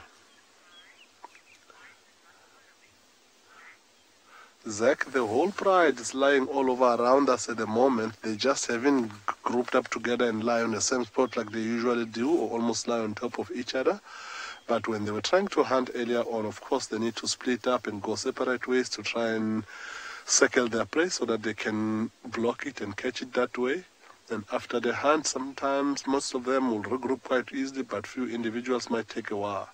So this lioness next to us is part of the pride, and there are pride members all over around us as we speak. So they're slowly but surely regrouping, and looks like they're eventually going to be on the same spot all together. But right now they're still scattered all over this area and just lying down and taking it easy. The ones that were slightly further up is the one that was contact calling. I don't know if you saw this one that just walked past us. Looks like was the one that has been contact calling for the last while. Now has joined with the rest, with most of them.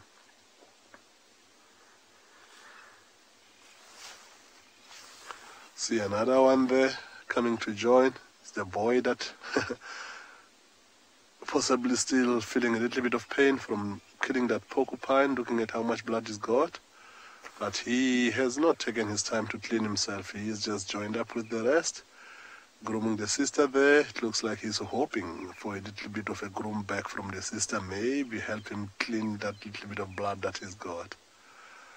Look at how he's walking past all of them.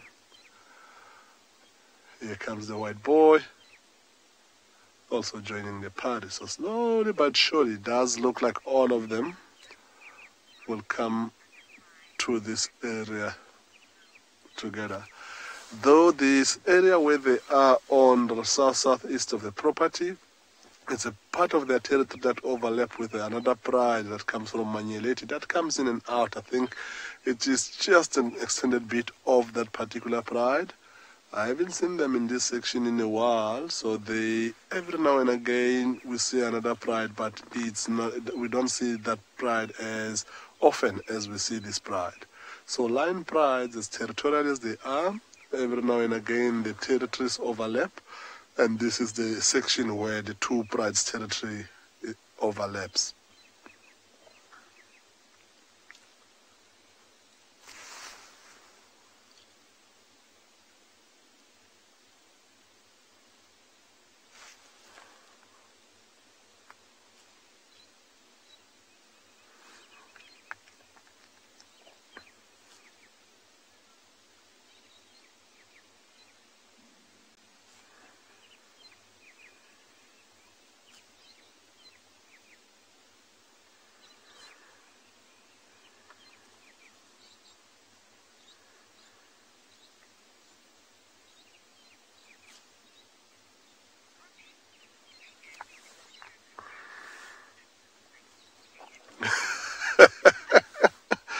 Megan, right now they do look like they're social distancing, but they will group up again. They normally lie on top of each other. I don't think they know that they need to social distance, Megan. I don't think that COVID is part of their life as yet. But at least it's a good thing that you're thinking about it. So I hope you are social distancing yourself. And it's the new normal that we need to live like that. But maybe it will catch up with these lines at some stage, but we hope not. But yeah, you're 100% right. Right now they're giving each other a little bit of a distance. Not like you normally do when they lie on top of each other. Let's see how long it takes them while they keep their social distance, how long they take before they regroup and lie on top of each other as they usually do. I'm going to sit with them for a little longer and see how long that lasts. So we've had one very, very, very brief glimpse of the meerkat. Just a single animal popped its head out, literally, just the head, looked around and said, "Goof, there's no ways." So it's not been hugely productive here today, and with this wind that's been blowing now, I think it's unlikely that the pups would actually be coming out of the burrows in these temperatures with this wind. Anyway, let's see what happens. I think it's just still going to be worth spending time here, regardless. You never know what rocks up here. There were 5 cheetah in the area yesterday, so we are just keeping our eyes open, scanning this immediate, this field of view that we can see over here. Unfortunately, as you can see from these burrows here, tracks are going to be an absolute nightmare today to try to find anything. But that's not going to stop us trying, and I think that's the important part. So yeah, it's quite nippy out here today. So I hope all of you are tucked up somewhere warm, or whatever you're doing, that you're staying nice and warm. But the forecast is actually for 29 degrees today, so maybe this wind will die down a little bit, and if it gets to 29 degrees today, that's going to be a warm day out here, certainly for this time of the year.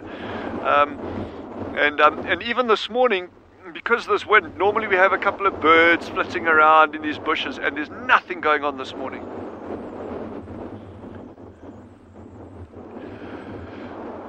Jordan, 5 years old, that's an amazing question, and thank you for asking it. Jordan has just asked, do termites have predators? And we've got some amazing animals here that feed on termites, and termites are critically important for the very survival of these animals. Things like pangolins, aardvark, and then a beautiful animal that I'm still trying to find for you called an aardwolf. Termites are critically important for the survival of these animals. Those are the larger ones. And then of course you get a whole range of other species that also feed on termites. You get spiders that occur here that only prey on termites. It's the only prey item that they will eat. Birds, especially when you got birds around with chicks, if they got babies, those termites are a critically important food source for them. So we're going to cut to Ngala quickly. We've got something really good there for you.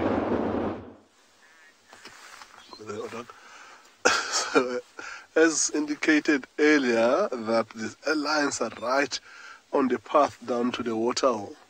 So the first thing that came up now, looking like it's going to disturb their peace, is not what they were hoping for, because I think they possibly will be hoping for something small that they will be able to catch.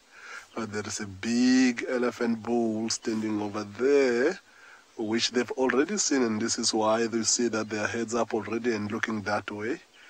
I don't know if the elephant knows about them as yet.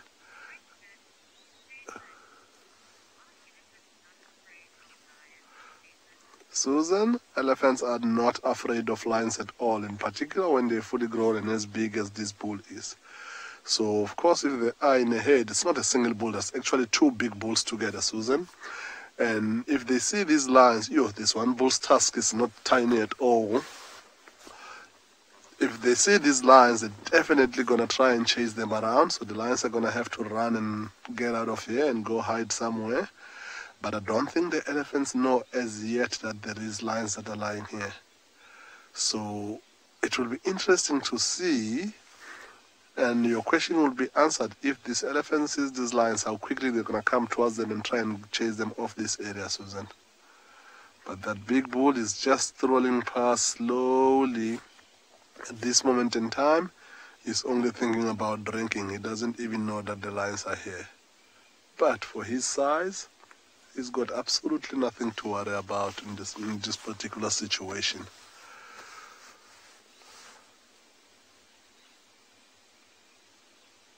You can hear the bushes cracking. One of them is just walking straight through the bushes as he comes down. There's a lioness that's not too far in front of our vehicle that elephant is walking straight towards.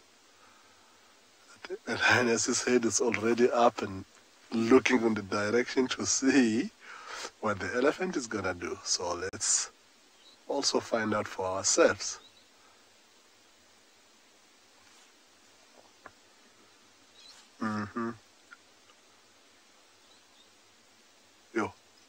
Looks like that elephant has just seen that lioness. As you can see how the head has been held up high, ears opening up. That's a threatening gesture. The elephant is trying to make himself look as big as possible.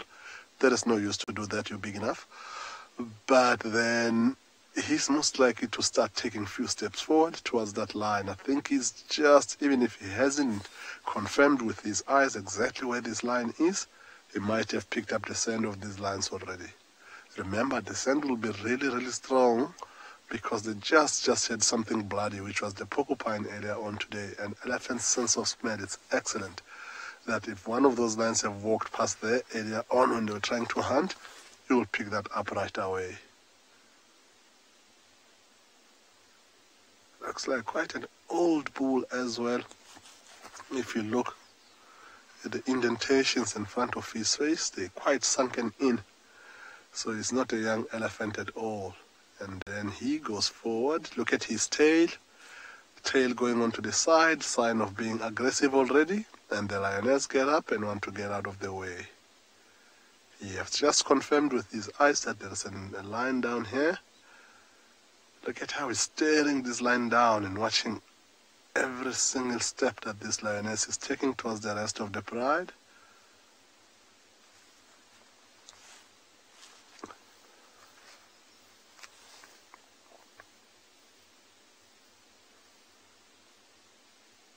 And he decides.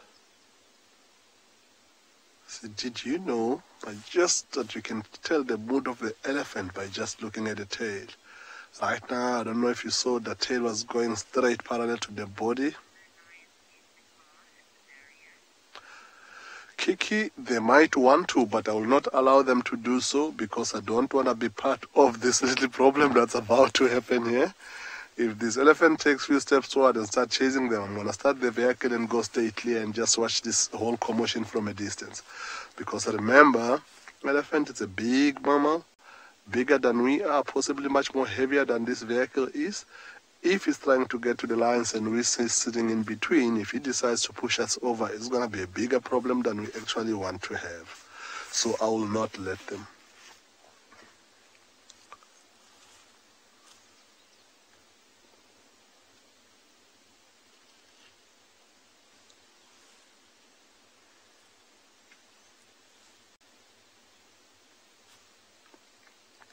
Looks like the elephant is standing there, just staring the lions down, deciding what his next best move will be. Look at that trunk, slightly going up from the ground, sniffing and slowly pointing it towards the direction of these lions.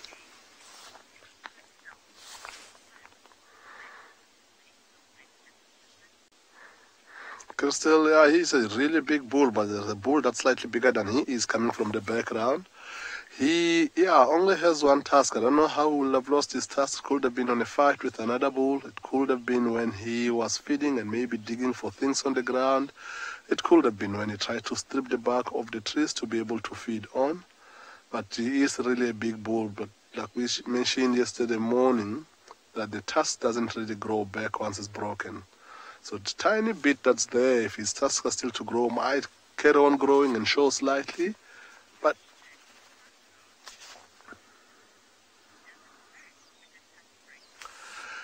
Pablo, depending on how higher up it breaks, if it breaks just on the tip or towards the end of the tusk, it wouldn't hurt because there is no blood right there. But looking at where it breaks off right towards his nasal cavities, that looks like it would have been painful. So it's a similar thing to us when you clip your nails. If you clip them right at the edge, it's not painful. But if you go deep in more towards the flesh, it becomes slightly painful. So that is why, like the smallest example that I can compare this with right now. But looking at where this particular tusk break off, it does look like it would have been a painful thing for the poor guy.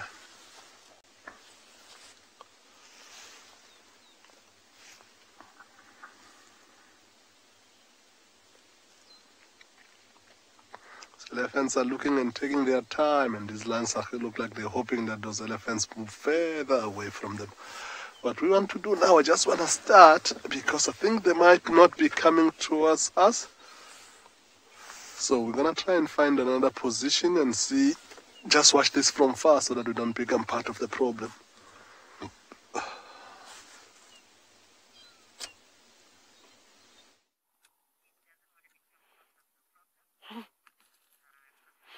I concur. I wouldn't like to become part of the problem either. Good morning, and sorry for my late arrival once again, but we've been chasing leopards all around Pridelands, but we found my favorite animal, and it is one of my favorite herds of elephants too. You can see them all spread out in this open area, feeding on actually lots of sickle bush. There we go, and elephants doing handstands and things behind me. My name is Taylor McCurdy, and on camera with me today is Gert. And like I said, we're here on Pridelands, which is where Eco Training has one of their very many camps, and we're also part of the Tswalu Game Reserve and the Greater Kruger National Park. Hello, not Susan. This is not my favorite elephant, but a very curious one. Stay over there, thank you. Keep your distance. Yeah, what do we smell like this morning? Don't come too, you don't have to come too close. But what you can't see is that there's the little elephant coming up behind it. Look at the trouble you're starting. You see, that one is also going to probably come here. Hey, girl. You're very relaxed. Very curious. That one's enjoying the scent of that elephant dung, whether it's come from that same elephant. Sorry, I'm trying to reprimand the little elephant next to me, so I'm waving my hand at it going no, no, no, and trying to narrate about what's going on in front of me. What? Don't. We're trying to watch the cute things happen. Now you're disrupting us. Okay, well, she can eat over there. That's fine. Oh, now our little elephant has disappeared, but maybe it will come back around. But this herd has been spending a lot of time in this area, so... Hey, no. Yeah. No. Sorry, I just can't really shout at her from that distance because I'm all the way on the other side of the vehicle, so I just wanted her to know that she can't do that. She mustn't be too cheeky. Again, they're very temperamental at this age, but it is the herd of elephants with a female that has a big keyhole shape cut out of her ear, Alicia Keys, so it's their breeding herd. Okay, well, we'll sit and spend a bit more time with these elephants and see what else they get up to. Off you go back across to Barney.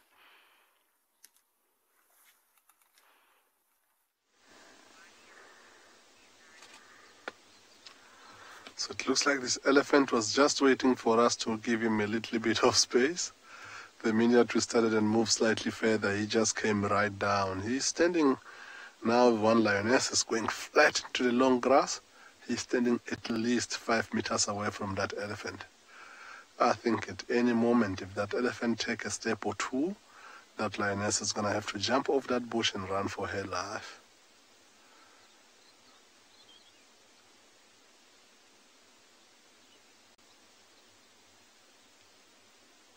It's very quiet out here. Hey? These lions are not making any move whatsoever. And the same thing, this elephant is just standing there staring at them. There is more elephants coming on a distance. So we had two big bulls. I don't know if the other two that I'm seeing their heads off from a distance, it's also young bulls that are following these big bulls around. But those youngsters, if they see these lions, they're going to have a little bit more attitude than this big bull. So this big bull, of course, is trying to save his energy. He's a little bit more matured. He doesn't have that much energy to run around.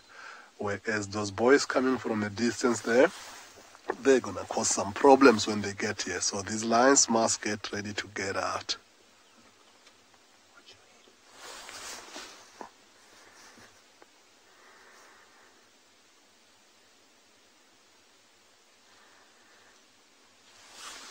Yeah. See, the lions have got the message. They're like, what? Young boys, somebody young and energetic. Let's get out of here before we get smashed. See the difference, how they lie down, because they realize it's a bigger bull that he might not really worry too much about them, to when now they see the younger bulls coming, they're like, what? Let's get out. Look at how the big guy is looking at them, but for his size, there's no reason for him to feel too threatened, whereas the young boys will have a little bit more issues with seeing lions for their size.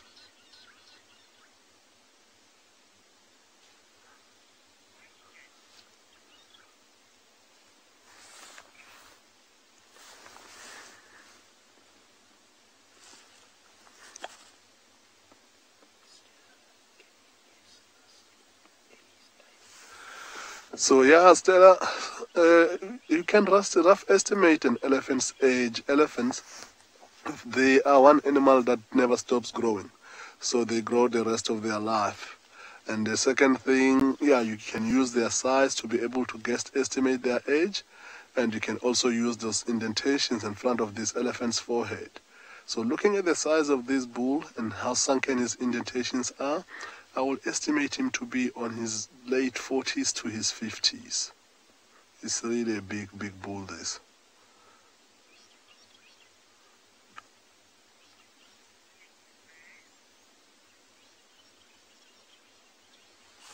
So we'll send you over to go see a bird while we reposition and see what else will happen here. Still there, same tree. We're just watching an African harrier hawk here. It's decided that this tree is definitely full of delicious things to eat. Now what's so fascinating to me is that his face is changing all the time, from yellow to red to yellow to red. And that, I think, is in line with excitement.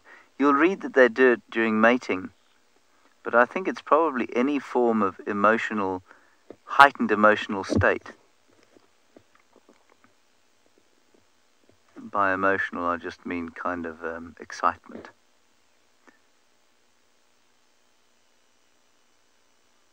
So he's searching under every little piece of loose bark on this dead tree. There's some beautiful light being cast upon him.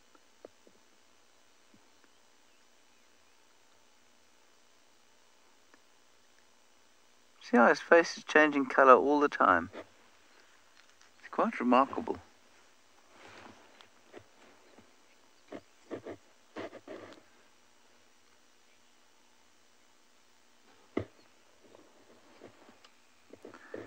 No, I don't think so, Victoria. I don't think there's a correlation between... Well, maybe there's a correlation. I don't know if there's any causation involved. He's gone, Niels. He's gone off to the right, unfortunately. Correlation between population numbers and monogamy. So, is monogamy less likely in birds when there are lots of them? Let me think carefully. I'm trying to think of non-monogamous birds. Let's go and look at an extremely common bird. So let's look at the red-billed quelea, for example. I'll just have a quick look-see. Now, queleas are communal nesting birds, but I don't know if they are... Yes, they're monogamous, so they're completely monogamous, are red-billed queleas. Something rare like a martial eagle is completely monogamous. So, no. The answer is no. There doesn't appear to be any obvious correlation between the two. There's definitely no causation. Remember the big difference between correlation and causation.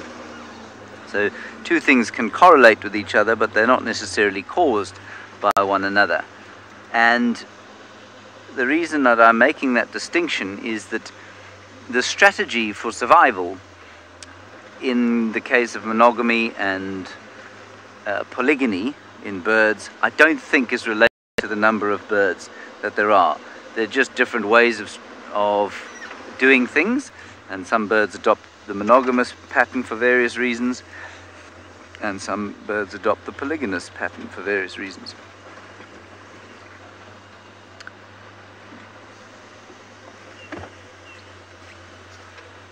Taylor's got a herd of elephants now, so let's go over to her.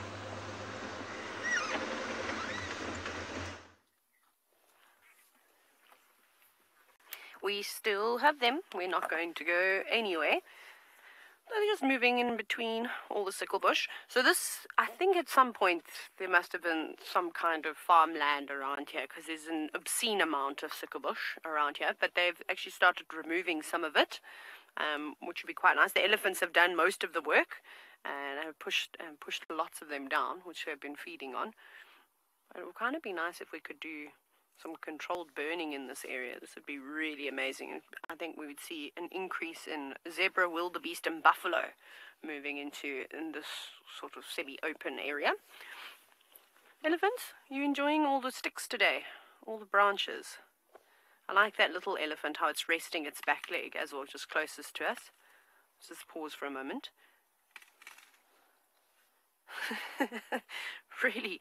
Really just taking a moment to relax. They're always quite humorous when they do things like that, but not moving too far away from Mum. She's just up ahead.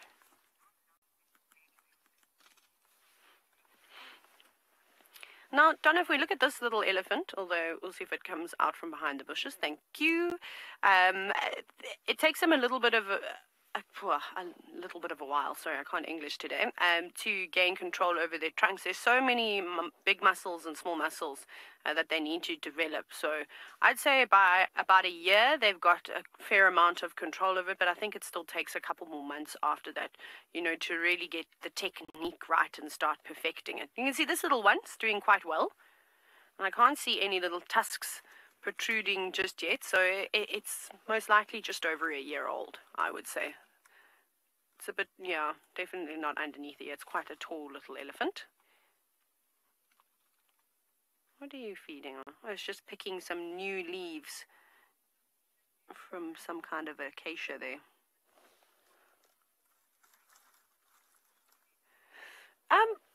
you know, Shadulu fan, I've read some interesting articles and I've heard a lot of people say that elephants without tusks are more aggressive.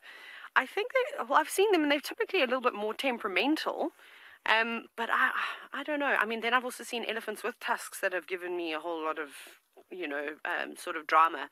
When I was down in the Eastern Cape, so southeast coast of South Africa, you see a lot of elephants from Addo National Park. There you see so many elephants with no tusks.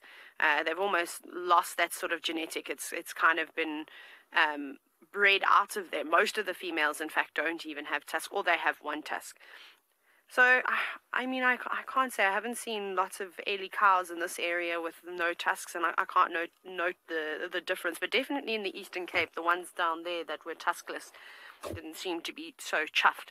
I mean, elephants don't necessarily use their tusks to protect themselves. So if you think about it, bulls obviously use their tusks when they're fighting with one another, and trying to compete for dominance. But if you think of a cow, they use their size. They use, you know, the fact that they're enormous in terms of stature to chase away things like lions, and they trumpet. They make these big sounds, but they're not like actively running around stabbing things with their tusks. Their tusks are used as a tool. You know, we know they use them for digging. We know they use them for stripping bark off of trees and that type of thing. Obviously, if they, you know, push comes to shove and they do need to harm someone, and if any of you have ever seen elephants being very aggressive, they'll go right down onto their knees and pin things to the ground with their tusks. But I mean, normally just running into a pride of lions will chase them away. There's no need to use their tusks at all. Oh, that little elephant is really cute. But I can't say, Shadulu fan, that I've noticed a particular difference up in the Lowveld, but definitely in the Eastern Cape. Come, little elephant. You've got a bodyguard you can come walk with, so you feel safe. Here we go. Here comes Mom, sticking close to her. Oh no, now taking the lead. See, look at those little agitation signs. Ears flared, tails stuck out, but Mom's completely relaxed. Mom doesn't mind us. She's smelling us, though. You can see how she's twisted her trunk in our direction. Hi, big girl. Little one not too sure of us, though. It's taking a wide berth. But here comes its sibling. So maybe the two of them together will be brave enough. Now, that's a little elephant. Actually, maybe this other Ellie's a little bit older. Sorry, I just need to talk to pick up the phone there. Maybe that elephant's just also not going to get tusks, or it's got very small ones. You can see on the left there. Maybe that one is older than 2 years. So you see, it's hard. You can never really determine a little one's age just by using its tusks. Now that I've got a nice size comparison between an elephant that's definitely younger than, maybe not more than 6 months old, it's easier to sort of tell the size. But off you go across to Dylan, and it seems as though he's making some kind of dangerous approach. Okay, so I'm talking softly. We've got something very, very exciting. Hopefully, let's keep our fingers crossed. Watch ya. This is going to be really good.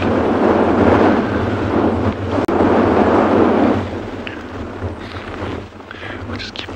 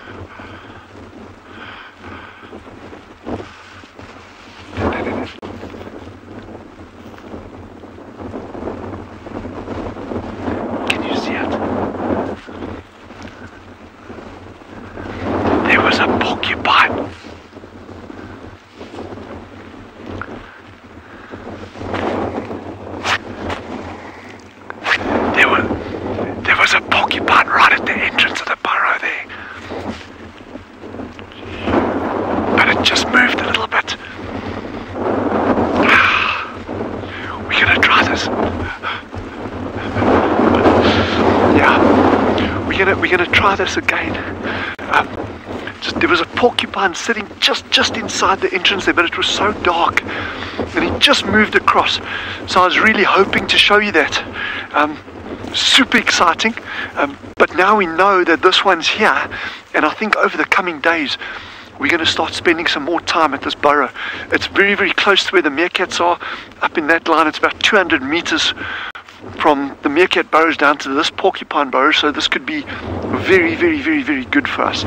Anyway, I was hoping. The wind is blowing in the wrong direction. It was worth a try at least.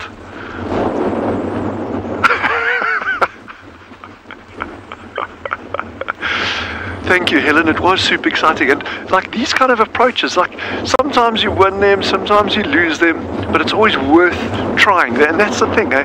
If you don't try, you're never going to know. But at least we know. And have a look over here, just out of interest. So not nearly as big as that other massive burrow we had, but you can see the porcupine calls over here.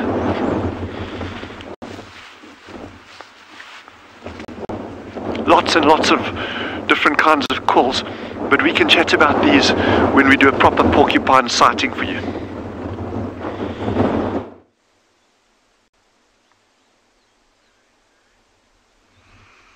We've managed to catch up with our cheetah family at long last. They've given us quite a tough time. We've been pushing through the thickets, trying to keep up with them. It appeared that, you may remember that when you were last with us, there was a herd of impala just on the other side of the two cubs. And the impalas were staring at the cubs, so there was no way that Mom was going to get a chance to hunt them while her cubs were carrying on like that. But she almost seemed to try and loop around to the other side of them, and it seemed to be working. But unfortunately, one of the rams in the impala herd decided that it was a good time to start chasing all the ewes around. And unfortunately, by the time this cheetah had actually got back to the clearing, the impalas were on the other side of the clearing. So she's now laying down to conserve her energy, but the cubs have been giving us an absolute show. They've been chasing each other all over the place, running around in circles, pouncing on each other. They got the attention of the local wildebeest herd, and they've now come to lie down again.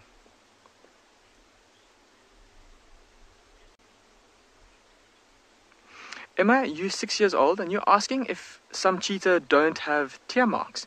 Emma, that's a very good question, and to be honest with you, I've never heard of a cheetah without tear marks. I've never seen a picture of a cheetah without tear marks. But I suppose just like with that white lion that you saw with Barney at Ngala, I'm sure Barney may have discussed with you how that is due to some difference in the genetics of that lion compared to another lion. I suppose it is possible that somehow with the right genetic changes or the right genetic mutation, which is what it's called when a gene doesn't, there's something strange with the gene, something is not quite right with the gene, and it might change the way an animal looks. So I suppose if the gene that were to be in control of causing that tear mark on the cheetah's face, there was some trouble with that gene, then maybe a cheetah would be born without tear marks. But Emma, I've never seen or heard of that happening before. Oh, just listen everybody. There's a very special bird calling in the distance. It might be a bit far for us to hear, but let's just listen.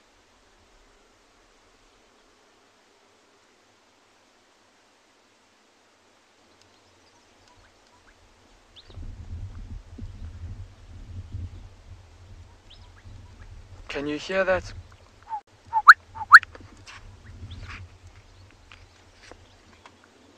So apparently it's not very, very, very clear. It is quite far and it is calling from the dense thickets, but I would love to show you a photograph of this bird because it is absolutely magnificent. So just while the cubs are, oh, that one is moving off, but the other one is lying down, so I don't think they're going to get up to anything just yet. If they do start to move around, we'll go straight back to them. I just want to show you a quick photograph of this bird. It's called a gorgeous bush shrike. And is that not just the most spectacular thing you've ever seen?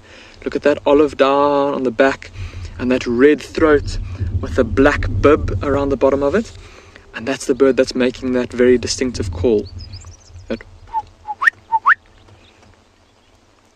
It's a bird that we hear calling a lot in this area, but we don't get to see very often because, oh, go back, the cubs are chasing each other. Look at this.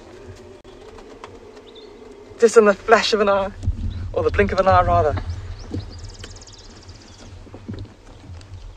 Oh, they found a bit of dung there. It looks like,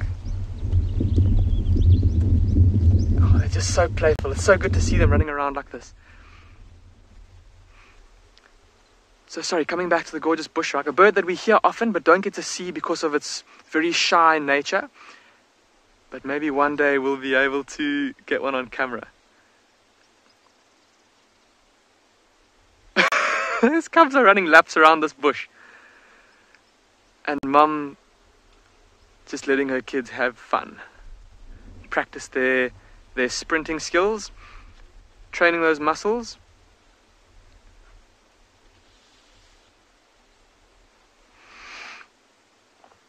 I think we're going to spend maybe a few more minutes with this cheetah, everyone. And because I'm still hopeful that she is going to try and hunt again. We still are in an area where there are a lot of animals around. And so maybe when you come back, she'll have found some impala. And maybe that one guy walking towards them. Now they're taking their time, slowly moving towards the same waterhole where those lions had a drink earlier on today. So we came around to the front and we were standing by. That's why we're keeping a little bit of a distance so that we don't disturb them. We're standing by to watch them come down to come have a drink in this same waterhole. Looks like this waterhole has been popular from this morning, starting with the lions, now with the elephants. It might be slightly difficult for the other species with the lions being where they are. So we're going to stick around and see how long it's going to take these guys. They are not in any hurry at all. They're walking and stopping and feed and slowly but surely coming towards this waterhole. So it looks like they need to get down here at some stage for their early morning drink. However,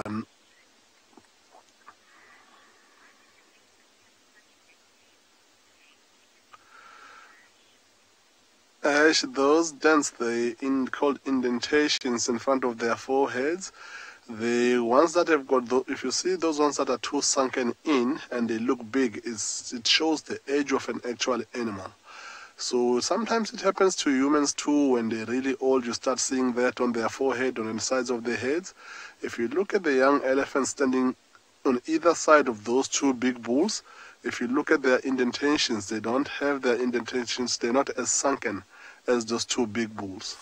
How majestic is the picture of those two big bulls together, side to side like that. They look like height-wise, they're exactly the same size, and their indentations are equally as sunken. So I think the age difference between the two of them is not that great. And I think, if anything, they might even have the same age. So you see how they walk. It looks like they've got the youngsters bodyguarding them.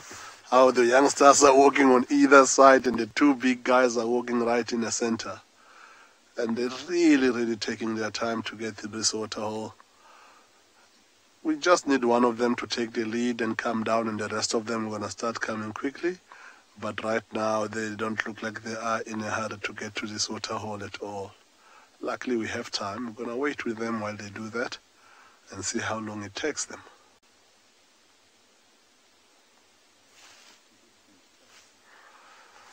So if you look on the two young elephant bulls as well, the smaller one to the right next to the edge of the water also only have one task.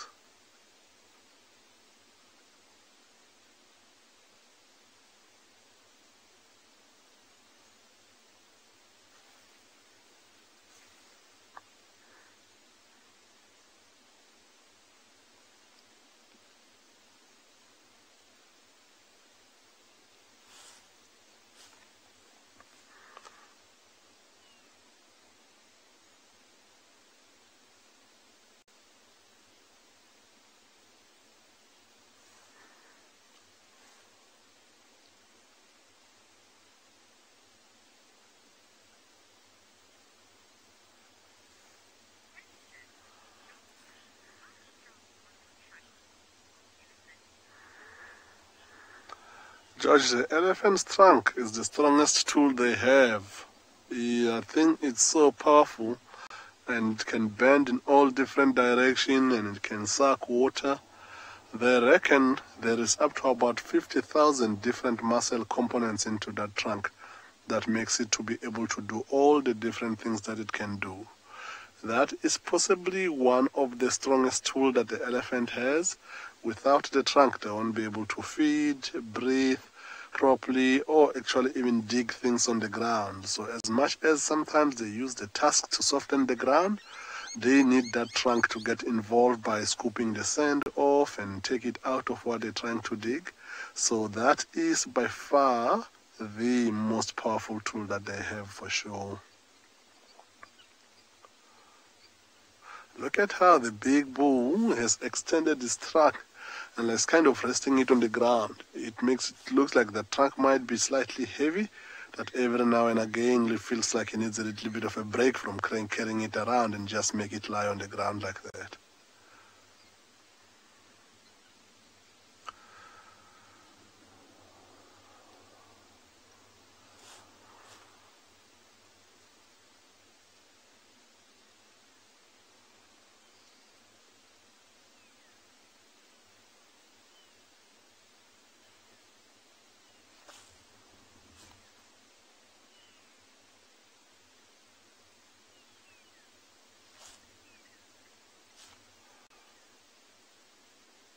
Take your time, boys.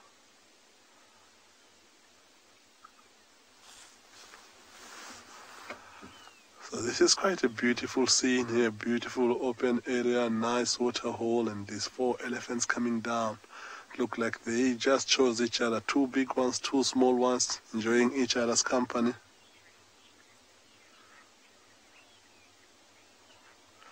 It is strange indeed. It makes you wonder what might have happened there. But what sometimes happens with elephants and their tusk is that they are like us. Sometimes they're either left-handed or right-handed. So unless they broke these tusks in a fight, it means that the bigger elephant and the smaller one, that they might or both have been left-tusked, because they might have been using those left tusks to dig for things. That might be how they break them. However, it could be completely different if it means that one break it on a fight and the other one break it trying to dig stuff down.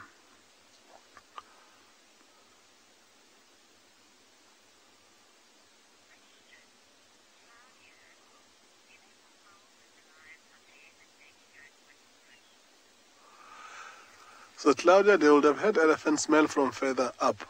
But remember from this morning, the site where the elephants are coming from now, this is not the site where the lions drink. The lions drink coming from the other side of the water hole, where the elephants didn't want to go down that side because it's much, much steep and it's full of rocks.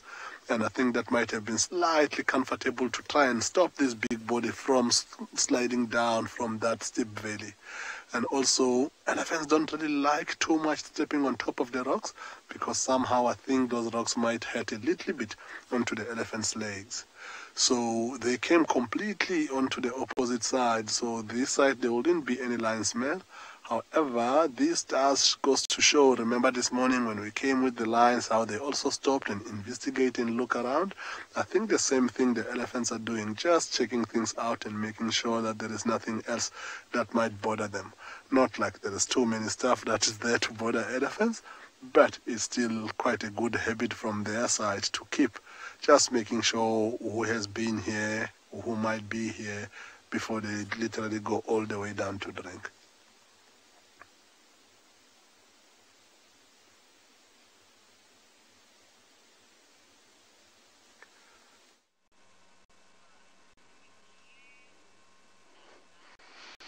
Now I have to say, this is the smallest termite mound I have ever seen a dwarf mongoose use.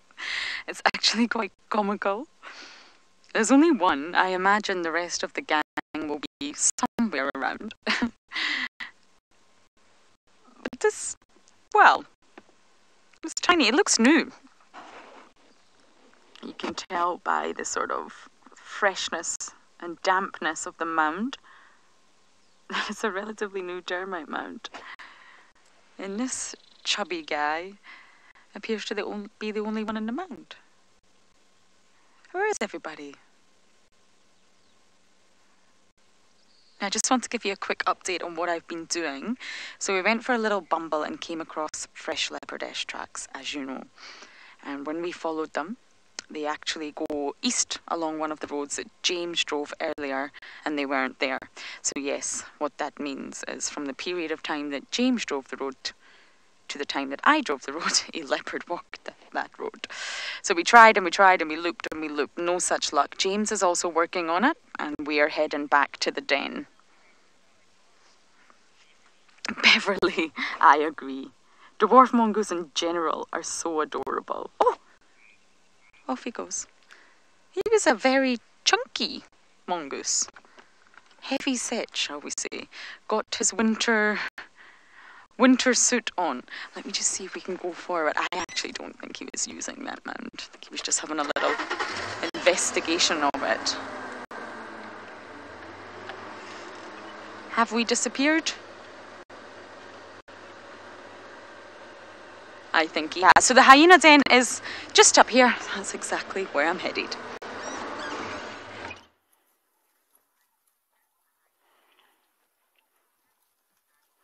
It always amazes me as to how delicate elephants really are. And I feel like this elephant is giving us a great example about how she's resting her foot just on the branch. She's, you know, and they're just such enormous creatures. And if she wanted to, she could crack and crush that branch. But instead, she's just very gently resting it there. Oh, and down again. Maybe she heard me. It's so amazing to sit and watch them and just listen to them move around. There's almost no sound. And they've been very quiet. They haven't been vocalizing much. There's been no young elephants throwing tantrums that have been wanting to suckle. But these two up in front have been entertaining one another. They've been playing a fair amount. The little one keeps trying to climb onto the back of the bigger elephant on the right-hand side, which, as you can imagine, with the size difference, is virtually impossible. But it's been humorous nonetheless. And now they're just feeding again. It's very, very, very peaceful. It was also interesting the other day with the wild dogs running through. I think they definitely were the ones that unsettled the elephants for quite some time. And now they've gone back to being much more relaxed, because for a few days we couldn't work out why they were so startled, but then the wild dogs arrived, so I wondered if they had anything to do with it. Andrew, so with elephants, it sort of depends on their sex, or, you know, so if they're male or female, and that will determine how long they're going to stay with their mother for, because if it's a female, being a matriarchal based society, she'll probably stay in the herd for her whole life, and she'll never lose that bond between her mother and... Oh, sorry, off you go across. The cheetahs are on the move.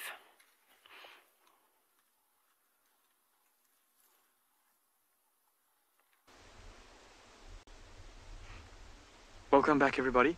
We have followed this female cheetah into this open clearing, and the herd of impalas coming back. They've moved back across the clearing from where they were chased to by the ram, and look at how this mother cheetah is starting to stalk again. Now, where she currently is, see that bush in front of her? And then a couple of bushes off to the right as well. So we once again find ourselves in this incredibly tense situation where she's got a lot of ground to cover to get to those impala. But for the time being, it seems like, I'm just looking through my binoculars, none of them have lifted their heads yet. They're all grazing, and they're all facing into the wind. Everyone, the wind is kind of blowing across from the right. And so often herbivores, when they feed, they'll feed into the wind to make sure they can smell anything that's coming at them from up ahead. And this cheetah, look at how she's using the thickets there. One of the impalas has just lifted its head, but it hasn't looked at her. She's got quite a bit of ground to cover still, everyone. And we might lose sight of her. I'm just going to warn you all, but we're not going to be able to move, unfortunately. Because if we do move from here, just us starting the engine might cause an impala to lift its head and look in our direction. So we're going to sit nice and still. But she's advancing, everybody. She's making good progress. She's moving. She's got so much cover for now. There's a lot of low-growing thorn bushes there that she can move between. She's also stalking with the sun at her back, and so that might help her a little bit. Imagine for those impala, every time they lift their head, and they look in this direction, they've got the glare of the sun in their eyes. So that might help her a little bit.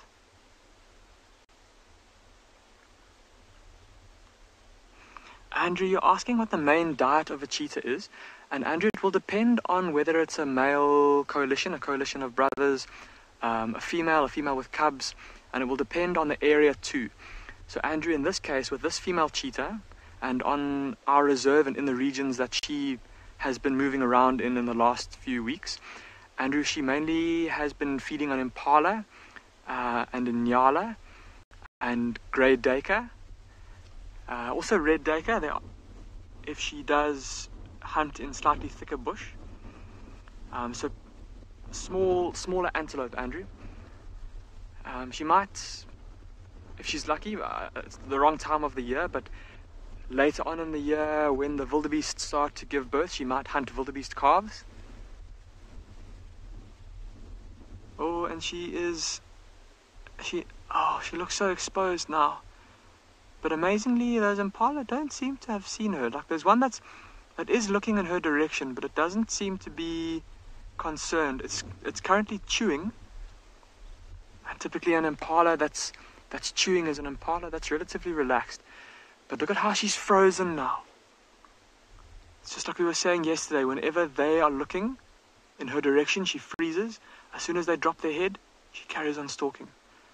But there's that one impala that I think has had its suspicions aroused. It's not concerned yet, but it is looking in her direction.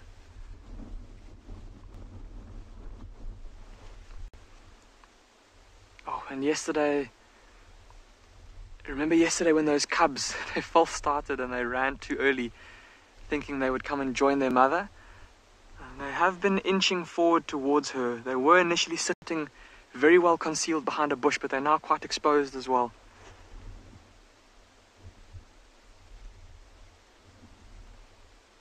She's moving forward again, ever so slowly. Oh, this is so tense.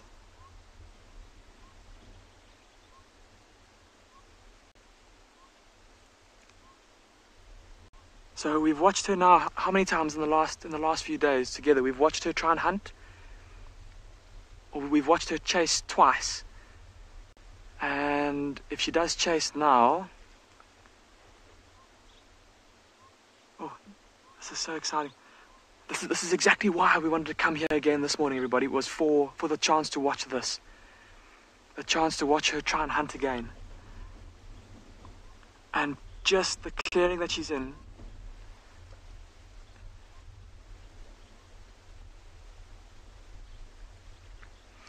Return trip, you're asking if cheetah can sneak really low along the ground like leopards do. Return trip they can, but it's not something that they typically do too much of when they stalk. They tend to kind of, just typical behavior, they tend to walk with their head down, and they don't typically bend their leg, or they don't squat down as low as a leopard will. They don't kind of crawl like that as much as a leopard does typically. If the cover was very sparse, she might do that. But I haven't seen that happen very often with cheetah. Oh, she's moving ever closer to those impala, everyone. And I'm just watching through my binoculars, looking to see if they have spotted her. And again, that one that was looking in her direction is still chewing, so I don't think it's noticed her just yet. But like I was saying, look at how open this clearing is, everyone. If she runs, I think we've got the perfect spot to watch from here. If the impala run left, we'll be able to watch them run across the clearing. If they run right, which is again, unfortunately, I think what they might do. Now they'll know that she needs to use her speed to catch up with them, and they'll know that if they can get into that very dense bush to the right, that they will have a better chance of escaping from her. And so if she does decide to chase, I'm thinking that that's where they might go. Oh, but she's getting into that thorn bush now, everybody. That's good for her. She'll have good cover in there. It'll be hard for those impala to spot her. The wind has shifted direction as well, everybody. It's now coming not so much from the west, coming more from the northwest. So coming over our shoulder. And it's going to be blowing from her to those impala on the far left that are in amongst the wildebeest.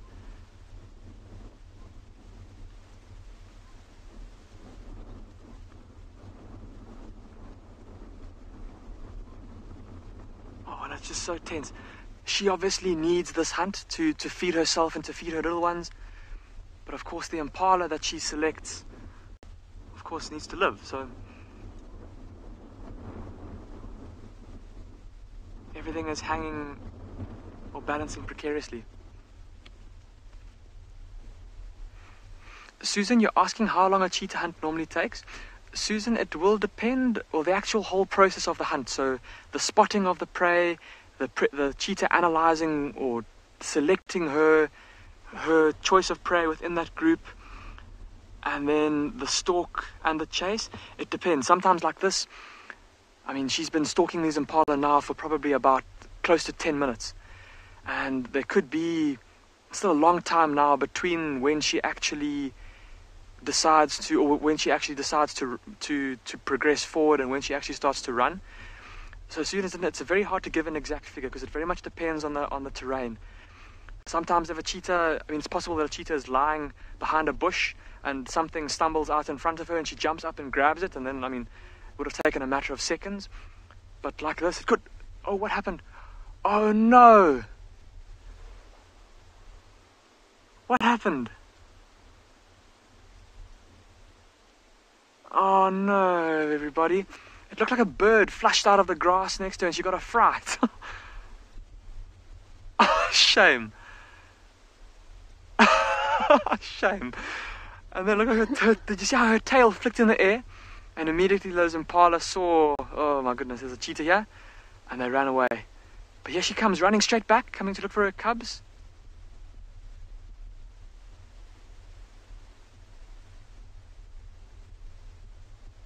Game over. Oh man, that was exciting. Ooh, the heart rates are back up again. Okay, again we're going to need to relax a little bit after all of that. So let's go and have a look at a squirrel with James. Wild Earth relies on support from viewers like you to carry on broadcasting our daily live shows. A small donation goes a long way in helping us on our mission to connect the world with nature. Please visit our support page to see how you can help and become part of the Wild Earth family. Well, certainly more calming than watching a cheetah hunt. I suppose those cheetahs have really delivered for us over the last couple of days. Let's hope they continue to do so this afternoon. I have not managed to deliver much today. Our leopard tracks, Lauren did re-find the leopard tracks. We've both had a go round here. I've been in on foot. I can't find anything. Anyway, that's the way it goes with leopard looking, really. And now we've got a squirrel, where I thought I heard some birds alarm calling. But I think that if there was a leopard around here, the squirrel would be going off its head.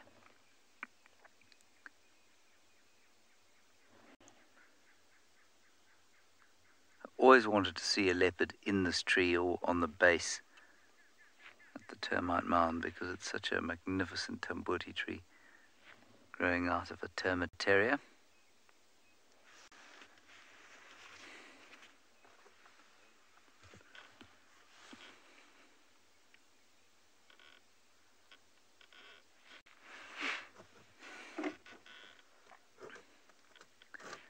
And I think this little thing is just hoping that the sun's going to come out again and warm him up a bit.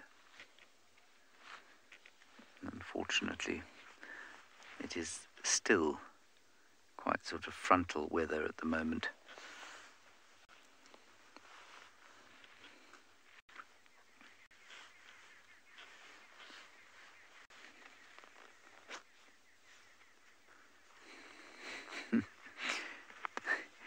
You can almost feel him willing the sun to come out. It was out on him to start with, And I don't know where all his friends are, because there are lots of squirrels that live in this tree. Maybe they're all foraging already. Maybe he's just a late starter.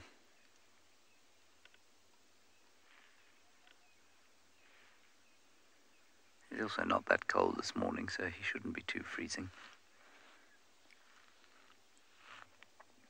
The cloud cover has one advantage, and that is that it just didn't get down to the wintry temperatures we've been used to of late.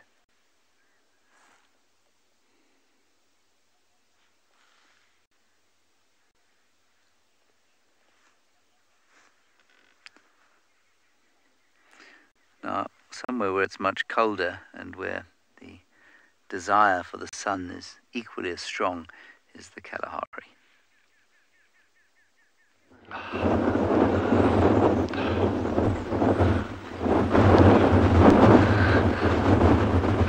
So finally, in the dying minutes of the game, these meerkats have decided to come out.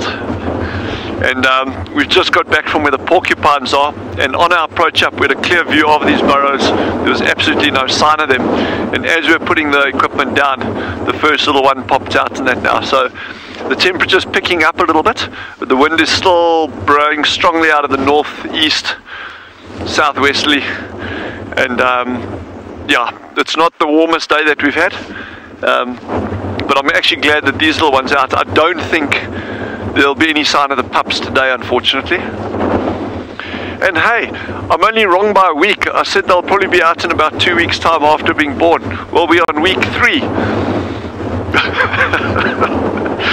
I'll be right at some point. I am, on a serious note though, I am very, very worried about this big cold front coming in.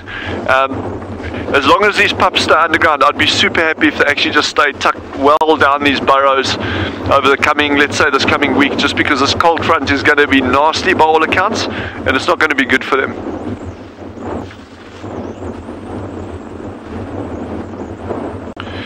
Javiet has just asked, how strong can the wind get at Tswalu? We've recorded 90 km/h winds here. And that's not even, I mean, those were really strong winds, obviously. But yeah, gale force winds, no, it's absolutely standard to get that occasionally in winter. It's not like the normal wake up in the morning and you got gale force winds howling across here and that. But certainly kite flying weather, common. This is actually really good kite flying weather. I was saying to Jandre, maybe tomorrow morning we should bring some kites out. I don't know where we're going to get a kite from. But as you can see, these meerkats just popped down again. They are really not liking this weather. They're like up, check around, down again. No, but the wind blows out here, and so it really benefits some animals. You know, some animals can hunt really well with wind. We watched that cheetah hunting actively the other day, very clearly using wind to do that. But then other things, it just becomes a real bind. Like these poor little guys here, I mean, they're that small body size, losing heat. They got to get out, got to get enough energy, and it's like, see, when that meerkat looks up, it was watching the birds fly over. That's brilliant. So, but I think Jandre and I, we're going to stick this out, even with this wind, and in the meantime, head over to the cheetah and see what that cheetah's up to.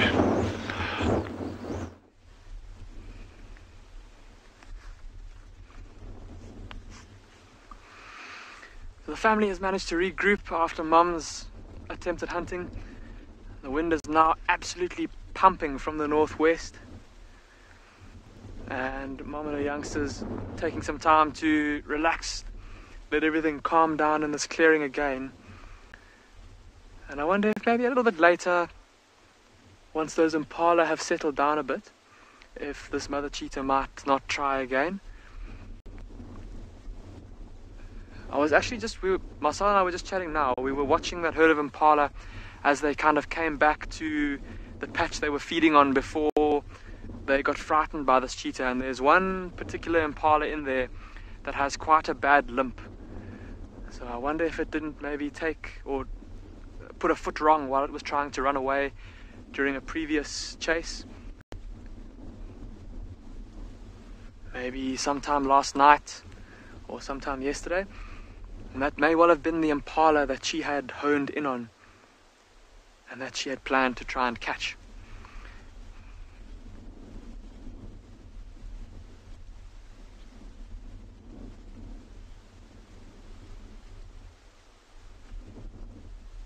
Phoenix, you asking about the tear marks, or the black lines under the cheetah's eyes, and you're asking if they help the cheetah to see far. So Phoenix, what scientists believe is that those black lines, because those dark colors attract light, and they can almost act like a bit of like a pair of sunglasses, help to reduce the glare going into a cheetah's eyes. So yes, they help to reduce glare, and I suppose that would help them then to see very far. If they were in an open plain like this and the sun was overhead and the sun was very bright and very intense, then it would definitely help them to scan their surroundings for potential prey. Yeah, and with that being said, I think as the day goes on, this cheetah's definitely going to try and hunt again a little bit later.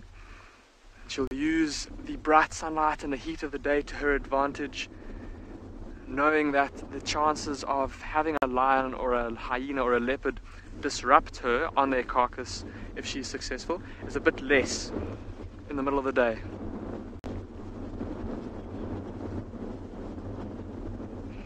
Layla Grace, you're asking when these cubs will be able to run as fast as their mother. Layla Grace, probably only when they're about getting close to independence, so probably at about 18 months old, 1.5 years. That's when they'll be fully grown, and, or maybe not in the case of the male, but they'll be getting to full size, and that's probably when they'll be able to keep up with her. But for the time being, they're not nearly as fast as she is. It sounds like we've had a fantastic morning though, across all the properties at Wild Earth. I know we've had a fantastic morning following these cheetah around, and who knows what the afternoon will bring. Of course, this afternoon we'll be going live once again for the Sunset Safari at 3 p.m. South African time, and who knows what that will bring. Looking forward to seeing you all this afternoon.